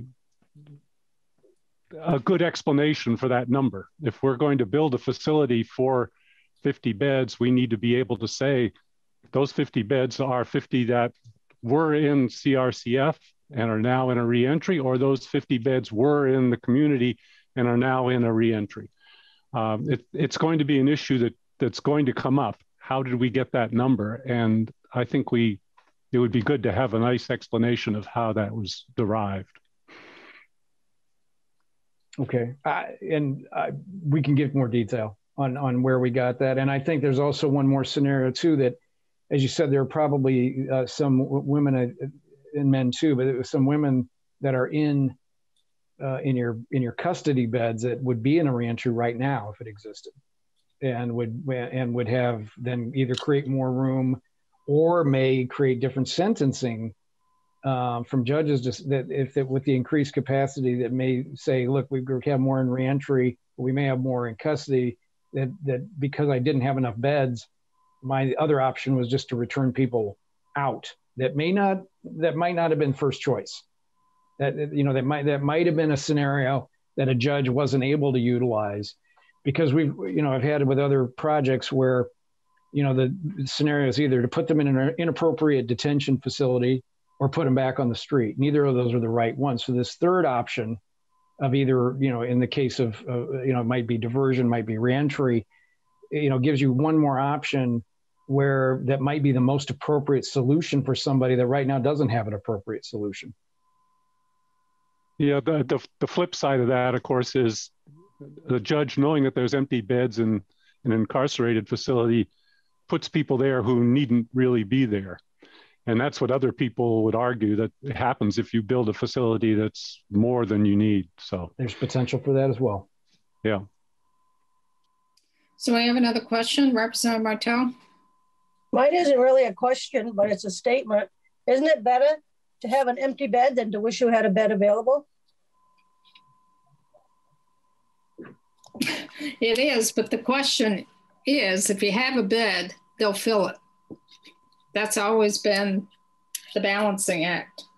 But I think one thing that may be helpful in really determining the final bed size for some populations, the way you've laid out the process in terms of the capital needs, so that you don't get slammed with a $250 million all of a sudden in 1 or 2 years. You're phasing this in. So through that phase-in process, you would have a better feel for what your actual bed needs are going to be once we have put in our initiatives, further initiatives with the Council of State Governments, with Justice Reinvestment. And the testimony we've also been receiving from corrections for the past couple of years, it really looks like our population pre-COVID, and then probably going forward after COVID, is going to be around 1,900 folks, and that includes the women. That seems to be the baseline. We may change that, it may go down by 100, or may go up by 100, but that seems to be the baseline that we've heard in house corrections and institutions for the last couple of years. And I don't know if on the DOC world, if that has changed or not. I know COVID has changed it, but once the courts are going to start opening up here in the next few weeks, and I think our numbers are going to start going up. Our feeder system has not been open. You know, Madam Chair, I think this is the question, right? And I think what Jeff and the staff at DOC did was the best they could to take a look at the numbers. But I don't want to cut off questions, but I just want to make a couple statements to get people to be thinking about what you just talked about, right? Over the next year and a half, 2 years, is really a big discussion about how we're going to bring flexibility into the system. And you heard Jeff talking about, I mean, we have 400 beds right now that we can't even really use. It's driving our cost, our operational cost. We're one of the leaders in the country in operational cost. That's one problem. The other problem is our systems don't allow us to have the flexibility that Jeff is describing to be more creative in the programming that you and I think Representative Tower touched on this. You could in fact have more people inside beds, but you're creating better programming for transition. Because what happens now, as you all know, and we've talked about this, quite a bit since I've been around the last year and a half, is that someone transitions out and it's from jail to transitional housing. No stop in between. And as I've been listening to the work being done here by Jeff and his staff and Commissioner Fitch and her staff and my staff, is my mind's just running with the ability to bring programming into the system that creates better outcomes and will be in the spirit of what Justice Reinvestment 2 is, if this is making sense. Now our jails are built that it's a real challenge to do the kind of programming that is going to have effective impact on individuals on their ability to transition back to society. And so, as I heard Representative Taylor talking, I think you're right. It's how you say it, right? Are the 50 beds that transitional is coming from what we already pay for transitional housing in the community? And I'm pretty familiar with that because we're in the middle of the bid process right now for proposals coming back for a new form of housing. The number's around $6 million a year. But I think this is the conversation that we have to have. You have what you have in front of you, and it's going to take you a while to digest that information. But then the real conversation now starts about how are we going to move forward with enough flexibility that we're not rushing into something, so we can see how programming is working as we make each step. I mean, I think that's the real challenge, and it's not going to be easy. And to lighten the moment for a minute, I'm not going to be with you all the way through this. So I'm just for the record, you can't do that to us. That's for my friend Senator, my good friend Senator Mazza there. You're staying with us, Jim. He's committed you to a lifetime commitment. That's just right. so you know. He thinks he has. Remember, when you signed that paper, you didn't read the small print. Right. I can start acting like I've lost my mind, and they'll force me out. But no, seriously, I think for me, I just want everybody to be thinking about that, because I realize that there's going to be a lot of pushback about building new jails. I get it. But let me tell you, our system is not built for the programming or the environment we need to rehabilitate people. It's not. Jeff, I was struck by it. It's just ringing in my head from your last presentation when you talked about the nature of the way our facilities are built. The construction makes life stressful for everybody. It's loud. It's not a lot of light. You know, Jeff, several times I heard you talk today about normalization, right? The way the facilities are built to normalize people's lives inside. More light, the ability to program. Somebody asked a question about, well, I think it was you, Senator Benning, do we have to move people all the way from one place to another to have contact with their attorneys? That work for us right now inside the facilities, it doesn't sound like a lot. It's a major step to get someone to their attorney. And to normalize the system, to have better outcomes, the way we treat people with humility, with a little bit of human dignity, is a big piece of what we're talking about here. So I just kind of want to put that out there. I know it's going to be a hard sell, but let's not lose the target of the next 2 years of capital money, really digging into what do we want our correctional system to look like 20 years from now? That's the real question to me. And so, Commissioner, just put that out there. Yeah, I'd like to follow up and dovetail off of that. I'm pretty sure I'm the only criminal defense attorney on the screen right now. There's a couple of things that appear to be universal.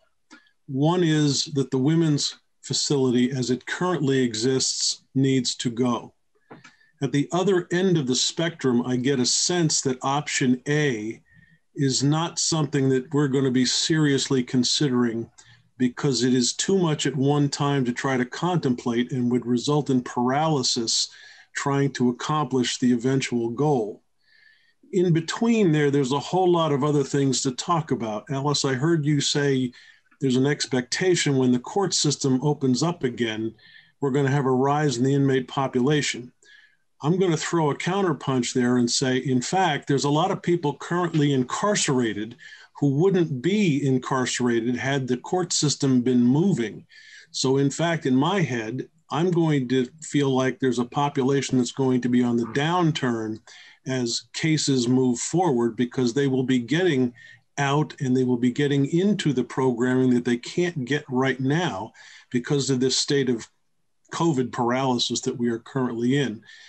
But I'm really feeling the urge here to concentrate our conversation in such a way that we can make a step as a result of being constantly running around in circles trying to figure out how to do everything at once.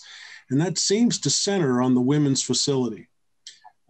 Getting that replaced first, getting programming in step-down beds or release beds, however you want to fashion the terminology, gives us a starting point to figure out from a lowest cost perspective how we begin to make moves that will have an impact later on down the road as we transition the men into the same process. But I would hate to leave these conversations going too much longer, walking around in circles trying to figure out what's our next step going to be. Because I know on the Senate side, I've got people very loud and very concerned that we not get so bogged down in the overall details of the entire system that we get losing the trees for the forest. let's take a first step would be my recommendation. Let's concentrate on building a women's facility and deciding what kind of bed space for step-down purposes is going to be wrapped around that. That seems to be the least expensive thing to have to accomplish. And we can figure out all of those little details, like how far do you have to walk your inmate to a telephone for attorney-client privileges. And while that may sound relatively minor in comparison to the big picture, all of that not only takes time and personnel on the inside, but it has a direct impact on the court system's ability to move forward as we can't do things. Let me give one example. In St. Johnsbury, there is a video room. It happens to be the same room that the attorney telephone line is in. So if there's a court hearing going on where there's an inmate on the video screen, and then I'm another attorney trying to call my client inside the facility, I can't reach them. So the entire system takes a back seat and we can't move forward in some fashion. I'm desperate for this conversation to come up with some kind of a concrete plan in the initial phases of deciding, okay, we're going to take this step for now and we're going to see how things work. And then we can incorporate what happens, best case scenario for the women, into what we do on a bigger picture for the men, because there's so many more of them. And I couldn't agree with you more, Senator. I think this is a big conversation. Mm-hmm. It's a very big conversation, and it's not an easy conversation. You know, and some folks will say we don't need jails. You know, that's one spectrum, but at the other end, if you're going to have a jail system where you incarcerate human beings and take away their freedom, the environment that we have them in now is very challenging when it comes to giving that level of humanity that everyone deserves. Commissioner, I'm glad you just brought that comment up about some people believe we shouldn't have prisons. I'm a criminal defense attorney. It's my job to keep people out of prisons. But if someone were to suggest that we don't need to have a prison for either women or men, that would be an absolute mistake. And I know there are people that disagree with that, but some of the people that I work with, including women, are not people we can have in society. And that is a critical statement to make. If you decide to go without a prison for women, even if it's a small one, I'm going to say as a criminal defense attorney, you are making a terrible mistake. And I just, Madam Chair, I'll end here because I know we're getting it on time here. But, you know, the other thing I just want to make clear for everybody that's listening, and again, I work with the legislature to set policy and with the administration and, you know, how we deliver correctional services in the state. You know, all these recommendations are just recommendations. I can see now where people will think that we're moving towards closing jails, and this is just the primer for a bigger conversation over the next 2 years about where are we going to be in our correctional system. And I'll leave it at that, Madam Chair. So I want to continue on what Senator Benning was saying about replacing the women's facility. And that is the first step that we need to take. The issue is you need land to build a facility.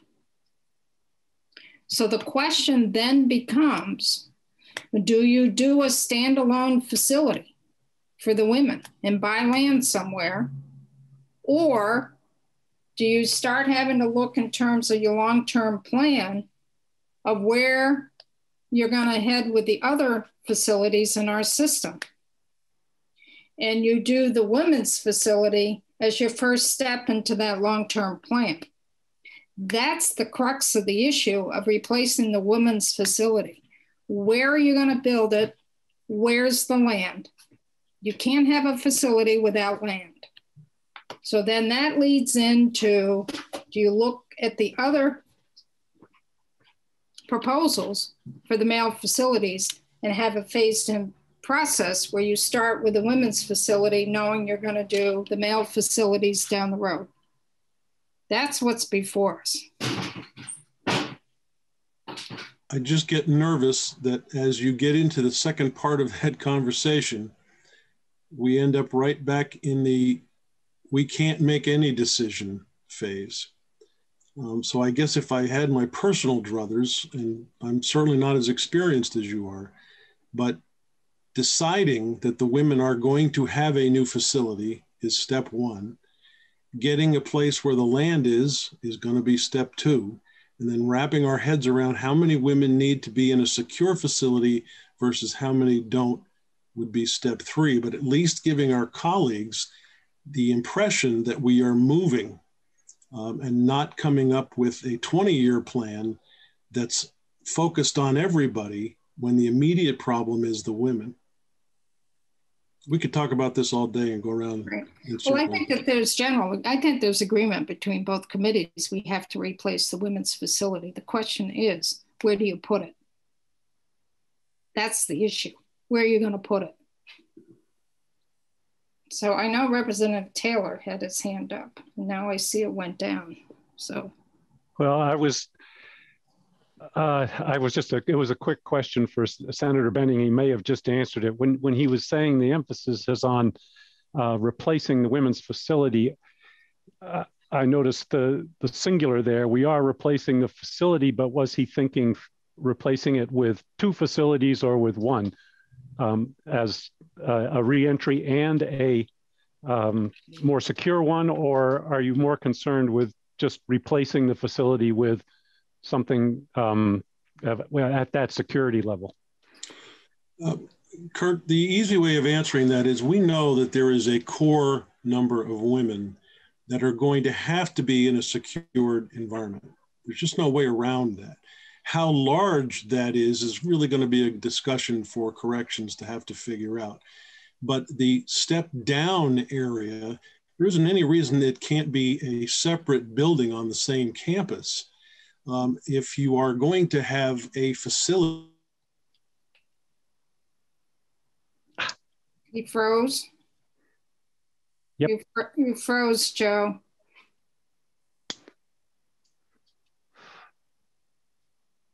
He froze. It worked. We froze him out. Does this happen a lot? You froze up, Joe. Yeah, I'm just looking at my screen, seeing everybody else is frozen up. So Kurt, I'm going to make it quick because I don't know how stable my connection is, but there isn't any reason why you can't have separate buildings for the step down facilities on the same campus, because for programming purposes, you may have people who are receiving the same services, no matter what building they happen to be housed in. So from an operational standpoint, you would preserve costs if you have the folks in the same location. Yep, I understand. Makes perfect sense. Thank you. So I think the $500,000 that's in FY22 is to really have BGS and DOC take those first steps and trying to figure out how do we go forward in replacing the women's correctional facility and come back to us in January with different options on how we move forward. That's my understanding, and I think that's the House Institutions Committee understanding as well, I think. Correct me if I'm wrong, committee members. But I don't know if I agree with that. Well, I know that what you're looking at, Kurt, is a 50-bed reentry program. And that's inclusive of what we're looking at in the $500,000. I want to do more than just have more options put before us in January. I want to consider the options now and make a step forward. What would that step be forward?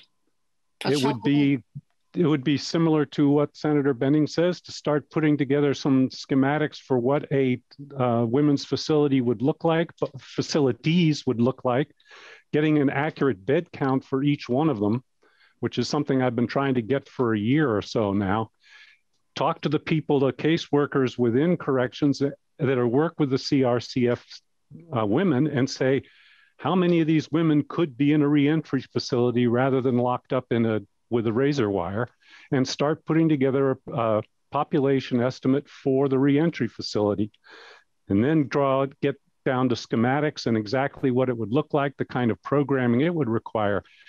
Figure out how many therefore would be left in the higher security women's facility, and worry about the programming and schematics for that without worrying about where it's going to be put. Just get started on the design and the basic structure of the buildings, and have something that can, then we can say, okay, where are we going to put these, and worry about that in January. Although we could start some site location analysis at this point as well. That's where I would like to go. Anyone want to weigh in on that? Well, yeah, I will. I'm the on the Senate side, so I don't put up one of those cute little yellow hands. The senators sort of jump in and dominate the conversation. Sorry about that. No, there's less of you. That's why. Yeah, Alice, we were party to the conversation about bringing the women back from St. Albans down to Chittenden. And the rationale behind that was the services were going to be available. Their children were likely to be close by, or there were daycare facilities that were going to be available. So having it somewhere in the Montpelier-Burlington corridor is probably a good idea. And I agree with Kurt that getting some prospective site locations is not a difficult process, doesn't require a whole lot of money, but at least getting the conversation up to where we have a prospective location that we can talk about, even if there's 2 or 3 options. Mm-hmm. Karen? Yeah, so I agree with Rep. Taylor on the urgency for the women. And I also think it's our responsibility to look at that long-term vision of the whole population and our whole correctional facilities, because the land that we might want to look at, if it's going to incorporate other facilities, like we need to keep that in mind as we're purchasing it. So I see that there is a priority for a women's correctional facility, the reentry, and then I'm guessing it's a parity thing, or if we're having reentry for women, then we need to have it with men at the same time. So I would see that, but I think it would be irresponsible for us if we didn't take that pause to think about how are we going to look at any of the other facilities in our state, because we might want to get the land that can encompass all of that.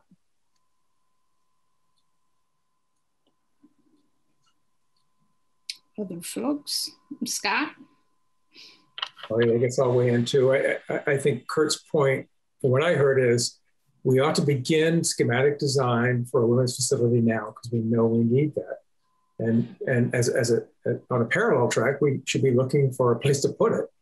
I think Senator Benning's right. It ought to be in the Burlington, Montpelier area, since that's where most folks are. And it does make sense to me that we would be looking for land that could accommodate a larger facility, like option C that Jeff just presented to us.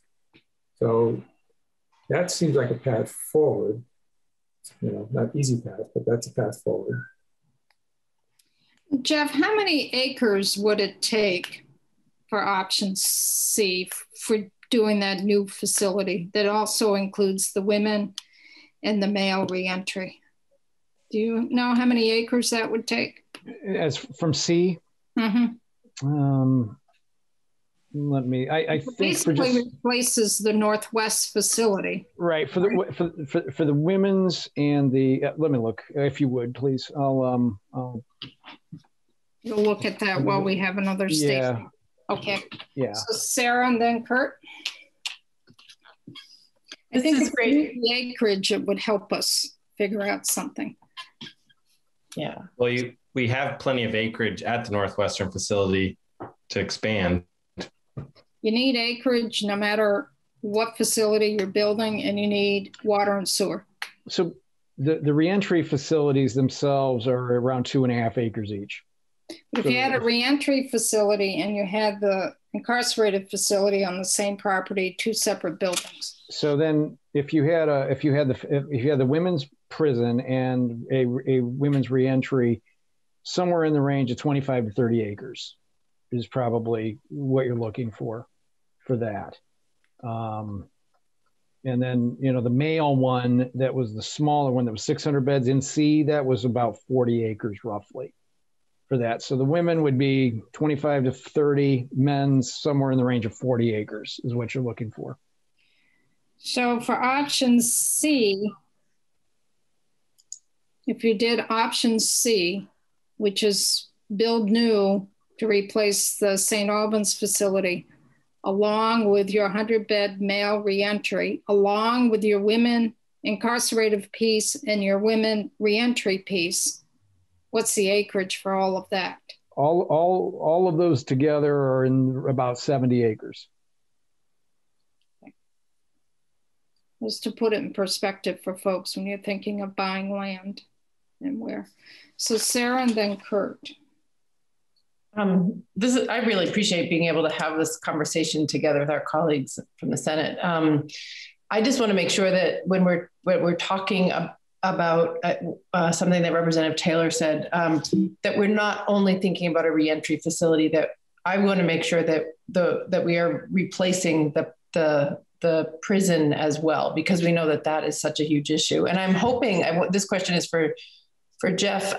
Have you, in our committee in the House, we've heard a little bit about the facility in Maine that had a facility for women and a reentry facility on the same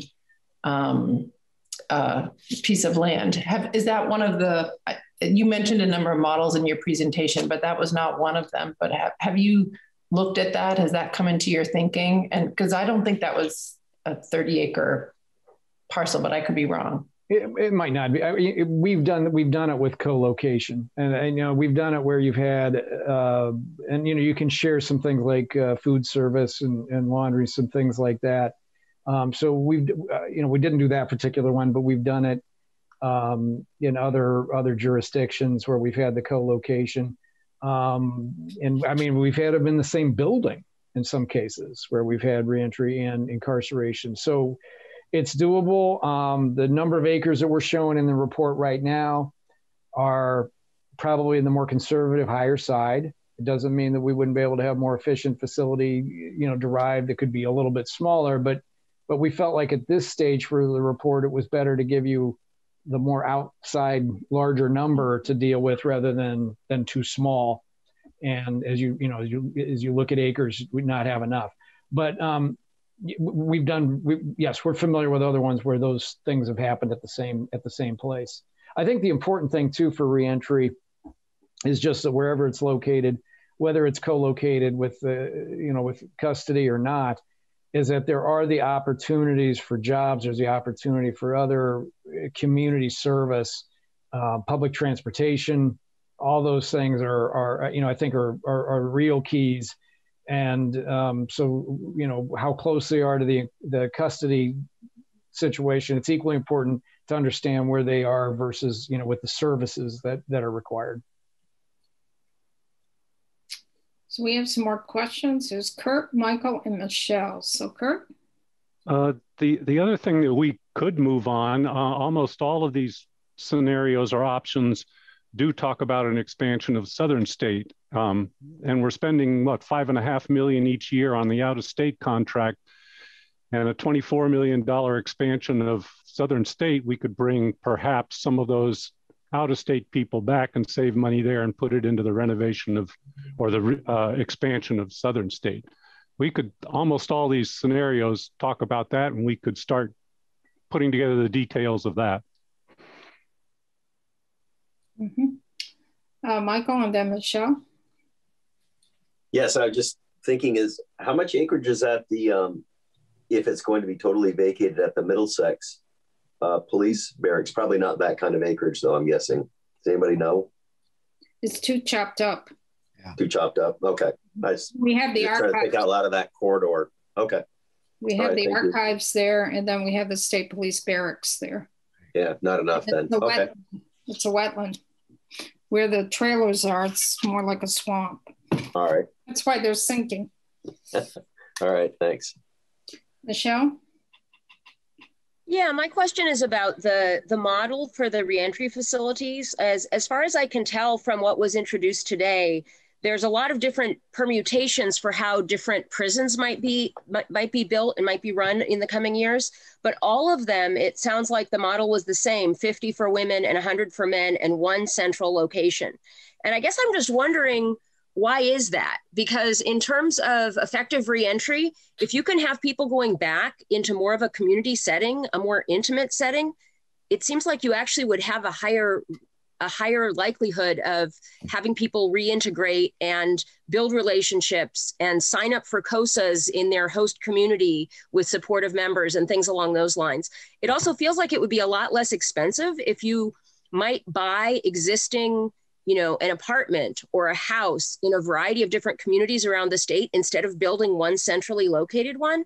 It feels like that might be a model that would be really effective, both in terms of cost and also in terms of meeting people's needs. So I don't know, it's not what's on the table, but I guess I'm just asking the question before we go too far down the road. Do we have to have one central women's reentry and one central men's, or could we divide them up into communities and have smaller groups of people from the areas that they came from? I think I'm going to ask maybe DOC to comment on that, but I think you guys already do have a reintegration program that does involve residential living. But not enough. And some regions have it and some don't. So the reentry is really looking at really a different thing than that, and that it's the next step down to then perhaps being in that next system you're talking about. And so I think for the purposes of this report, as we worked with the DOC and looked at where the programs have already worked for reducing recidivism, what their capacity is for operations, because in any of these situations, when you do, you still have to manage the folks in the program one way or another, and whether that's, if they're spread out more, that could have a staffing impact. But what we settled on for this iteration of the report was looking at this one singular reentry in addition to the custody, which isn't to say that's at the exclusion of the other housing that you just described. And I think, I think that is, if I look at the overall system, because the overall system is really other things like also probation, parole, that we didn't get into. This was really the focus of the people that are housed and are essentially wards of the state currently right now in the system. And that was that was really what we did focus on for the report, but which isn't to say that perhaps expanding that look wouldn't be appropriate as you move forward.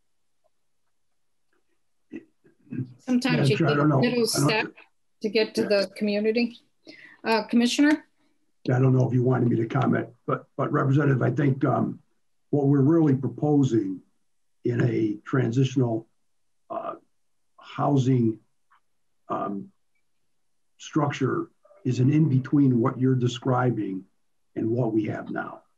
And we know from our work now, and this, and I'll use a woman leaving Chittenden as an example. And I don't mean to make it just focused on the women, because I think we run into the same thing with men. I think one of the areas that we're challenged, and I've said this before in front of the committee, is the transition from facility to community. And, just picture being in a structured environment where you're told to do something. It's time to eat breakfast. It's time to take a shower. It's time for lunch. Okay, you can go to recreation, time for programming, time for dinner, time to go to bed. And then you drop them in a community, and we wonder why, even if it's supportive, but sometimes a lot of their support systems prior to going into a facility are not positive. And I know the COSAs are out there and the CJCs, but we're proposing a step down where a woman could be reunited with her family, where DCF is working with them in an environment that's supportive, well-structured, well-programmed. That's what Maine looks like. And then they transition into transitional housing in the community, if that makes sense.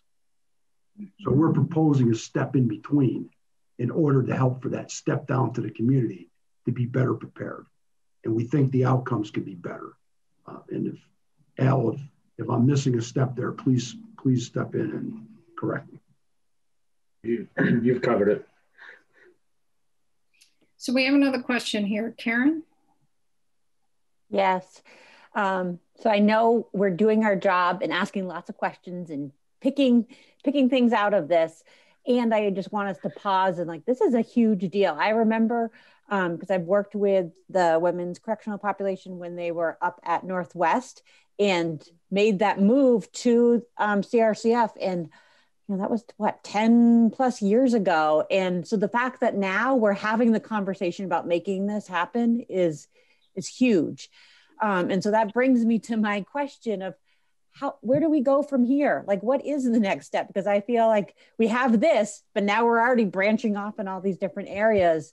How do we move forward from here? Because for me, at least, I'm like really excited that this is happening. I realize it might not be ideal, but this is huge from where we were 10 years ago. So I don't know who gets that question, but I'm curious how we move forward from here. So that may be something that DOC and BGS can weigh in on in terms of what their process would be between now and January with $500,000, because that's the next step. I would, because I don't run BGS, Commissioner Fitch does. So I'm going to let Commissioner Fitch weigh in, because a big piece of this, of what we're talking about next, no matter what shape it takes, is going to be a lot of focus in BGS, I think. But I'll let the commissioner weigh in. Commissioner, you're muted. Record. Okay. Oh no, you're on. You're on. Okay, sorry. For the record, my name is Jennifer Fitch, and I am the BGS commissioner. Thank you, Madam Chair, and thank you, Commissioner Baker, for letting me speak. You're in your office in Montpelier. I am. I'm in my 2 Aiken office. It's very exciting. So I do want to jump in and say that Madam Chair, Alice Emmons is completely correct, right? We have one large system, and you can't plan independently for one piece without consideration to all the other components in the system, because then what that does is it gets us into trouble, because as we focus on one group, what does that mean, and what is the impact on all the other groups? So it all has to be carefully coordinated and thoroughly thought of in terms of the overall system, right? So our recommendation in terms of next steps would be to finalize the number of beds, and then do a programming study for all facilities. And from there, we could then start to parcel off, once we have a larger plan, if you will, the various components of the plan. And so that's what we would recommend between now and January, would to take that money and to continue the programming study for all facilities. And we would report back on that when we meet again in January. That would be our recommendation.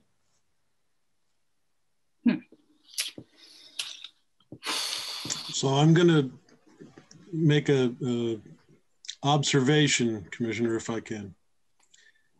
I have a lot of senators who are very angry about the fact that the women's facility has been in such dire straits for so long that we keep pushing it back for study after study after study.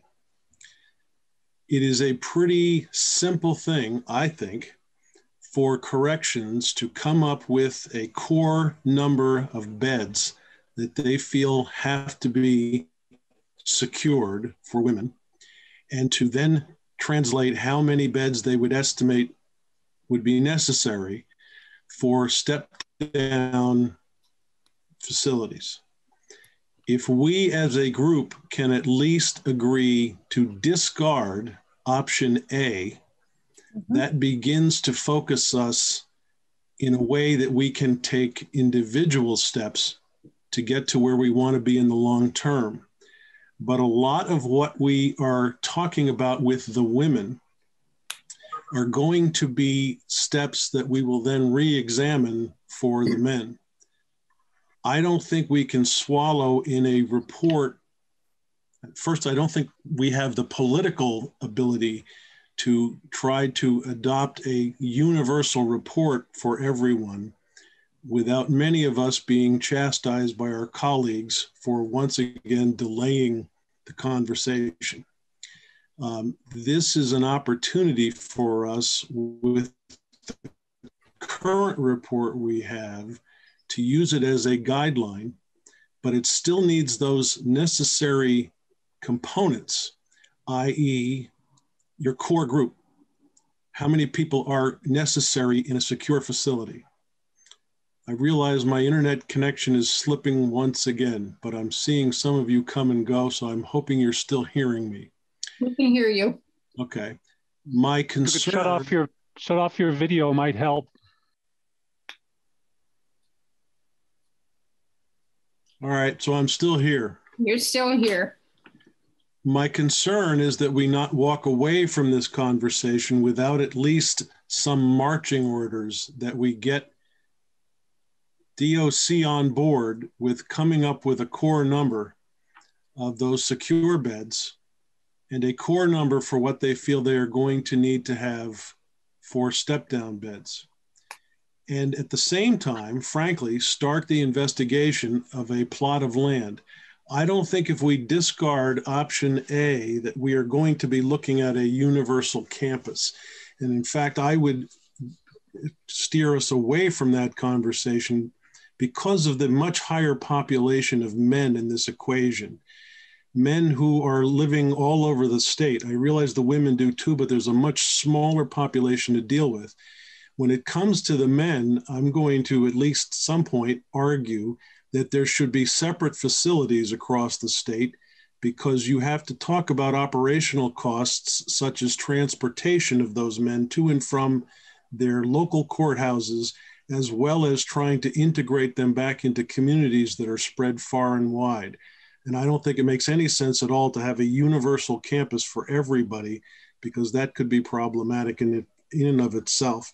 But I would like to be able to leave this conversation with at least focusing on DOC's ability to say we need X core secure beds, X number of step-down beds, and somebody in BGS is beginning to investigate where the plot of land ought to be that this might be going on. So if I can clarify my prior statement, one of the things I want you all to know is, right, I came in, I'm an engineer. I've never worked in the political or legislative world before.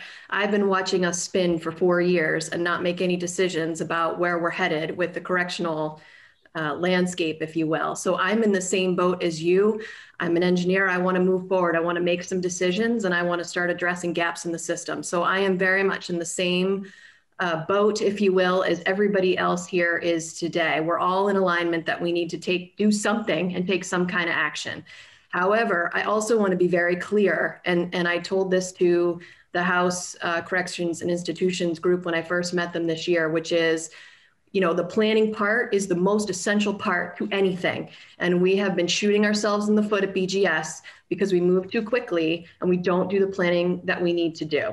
So my recommendation today, the best thing that I can give you and offer you to move forward is we need to pick an option, right? We need to pick an option which sets a chart forward, and we need to start planning. And if we don't do the planning that we need to do, we are going to get ourselves tripped up. So my recommendation to this committee is let's pick an option, whatever option that we pick, and then let's continue to move forward with planning and programming. You're talking about a huge system, right? So while I agree we've been stuck in this nebulous zone for a long time, and this report gives us a variety of options, which hopefully will get us unstuck so that we can move forward, we also don't want to move forward so quickly that we shoot ourselves in the foot and we make some bad decisions. So my recommendation to this committee is to pick an option, or work with us to pick an option, and let's continue to move forward with programming and planning and make some additional progress. I want that just as much as Commissioner Baker wants that, just as much as you want that, but we need to do it in the right way.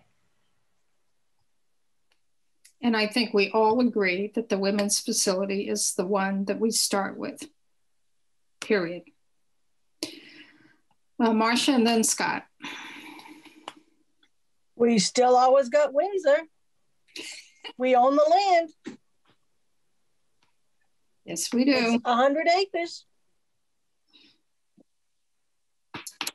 Thank you, Marcia. Scott? So I guess my question for Commissioner Fitch is, yes, we have to do planning. I'm big on planning also. If we picked, let's say, if we picked option C, and we recognize that the first thing that needs to get built is a women's facility, could we not move ahead with schematic design and design of that facility while we're doing other things in parallel? So looking for the land. Kurt also mentioned beginning to plan for renovations at Southern State. Can we do these things in parallel rather than serially? We can always do, that's the engineer brain there. So we can always do things in parallel, right? That's always an option. It's going to require more money. It's going to require more resources. And we have to make sure we don't get tripped up on each other, right? And that all these things are being done, right? And correlated together as they move forward. Absolutely. I would say schematic. So I would call what HOK did, and I'm going to look to Jeff and hopefully he'll confirm me here, is they did planning light, right? I mean, they were really looking at the entire system. So if you think about it, they're way up here, right? At the 1,000-foot view. And really what we're talking about is picking an option now. Let's bring that view down, right? And let's take a closer look at what we're doing. So schematic design, in my opinion, is too forward. Really what we need to do is we need to take a stronger look at programming and planning and take that further with the option that is selected, right? So we bring it from here and we bring it down here. Now that being said, we're gonna have to do that planning and programming for a female facility anyway. So we're not losing any ground. We're still making a lot of ground. But what you're talking about is a pretty significant facility and it needs its due diligence in the planning and programming phase. And of course, from there, we lead off into the land search, right? Because once we know what the requirements are for the facility, now we know what we need for the land. And so the two go hand in hand, but I tell you, do not look for land before you know what the requirements are for your facility, because then we're going to get ourselves tripped up, right? It all has to go in a certain order. Well, but we might want to look for land that accommodates more than just the women's facility also. We might want to look for land that accommodates option C for men's facility in the future. Not something we're building next year or for 2 years from now, but I mean, my ideal would be we find land that accommodates that, but we build the women's facility, pronto. That would be my. So, and that's what programming and planning gets to in terms of those requirements. What are you going to need for power? What are you going to need for data? How far away from a town center do you want to be? There's so many different facets that you need to consider, and that will then really bin down where do what type of land are you looking for and where is it located in the state? Right. And then you got to deal with the town. We haven't talked about the town. Some towns don't want you. There may be a great piece of land somewhere that we're thinking. The town doesn't want it. Senator Mazza has his hand up. Oh, sorry. All right. Sorry, Alice, you can ignore me. No. Having been through a few of these purchases on land for correctional facilities in the past, I can tell you that you've got to be specific of what you're going to put on that land, because you can't buy it with the idea you're going to put a women's facility, then 5 years later, they're going to want to know what your maximum capacity is going to be for permitting you.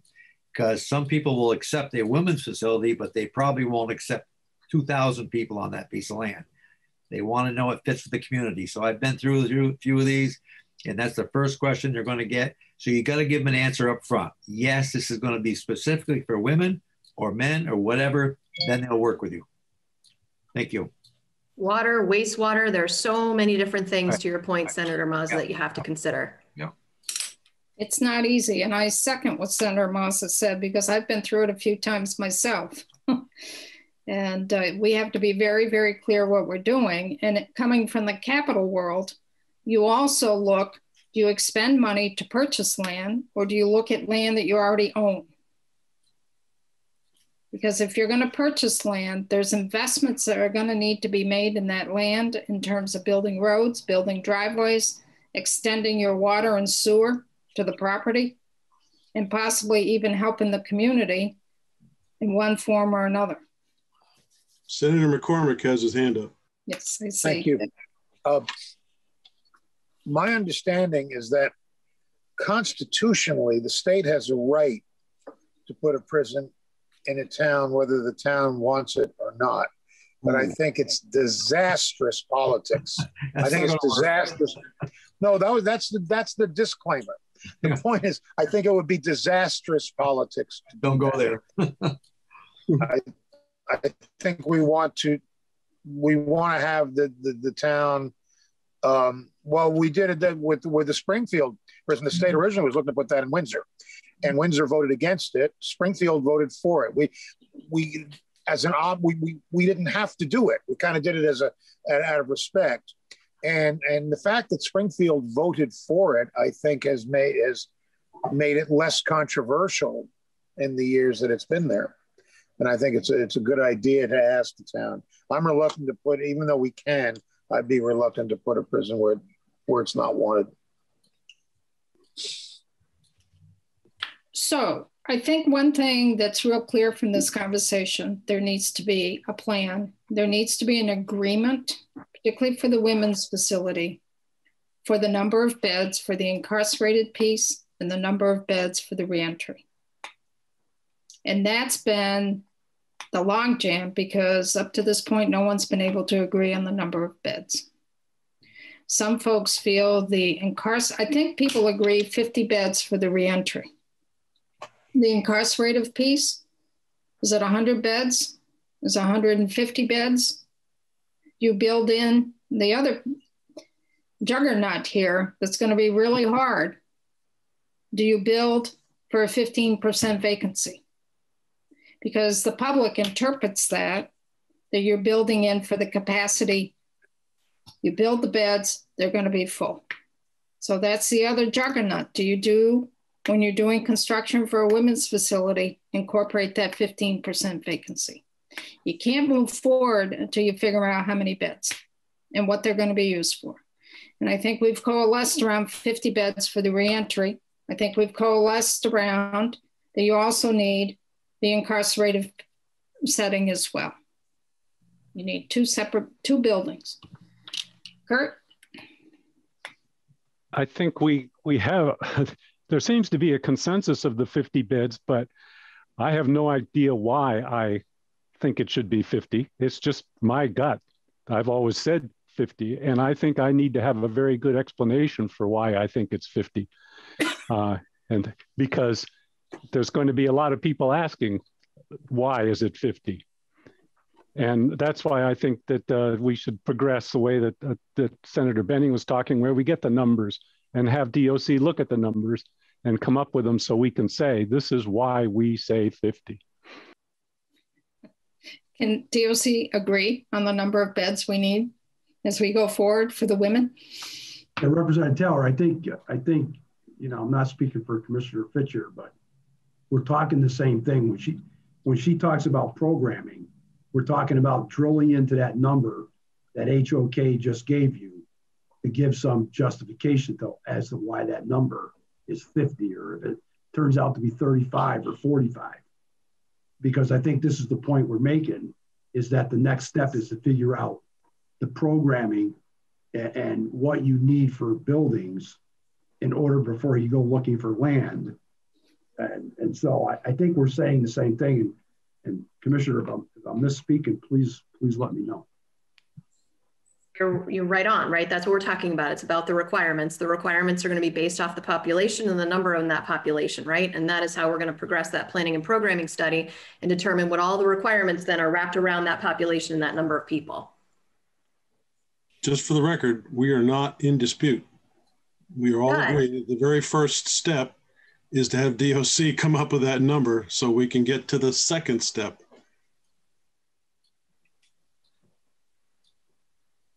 Oh. Time to take a break. Time to walk. Yeah, Alice, I have to leave actually in 3 minutes. So me too. Well, it's almost 4 o'clock. So this is a good breaking point. Jeff, I want to thank you for presenting this. I know you and BGS and DOC have worked many hours over the weekend and many hours yesterday getting the report to us last evening, as well as preparing for today. And I'm sure that both committees will be reaching out to you for further conversations. And I know both committees will be doing a deeper dive on this in the next few weeks, because we're moving towards adjournment. Thank you for having us. We appreciate the conversation. Thank you. Thanks very much. You may also be hearing from the Senate Judiciary Committee, which does the policy question on our end. So you all have my contact information, so any time. Okay. Anything else from members before we sign off of YouTube? Okay, thank you folks for streaming in.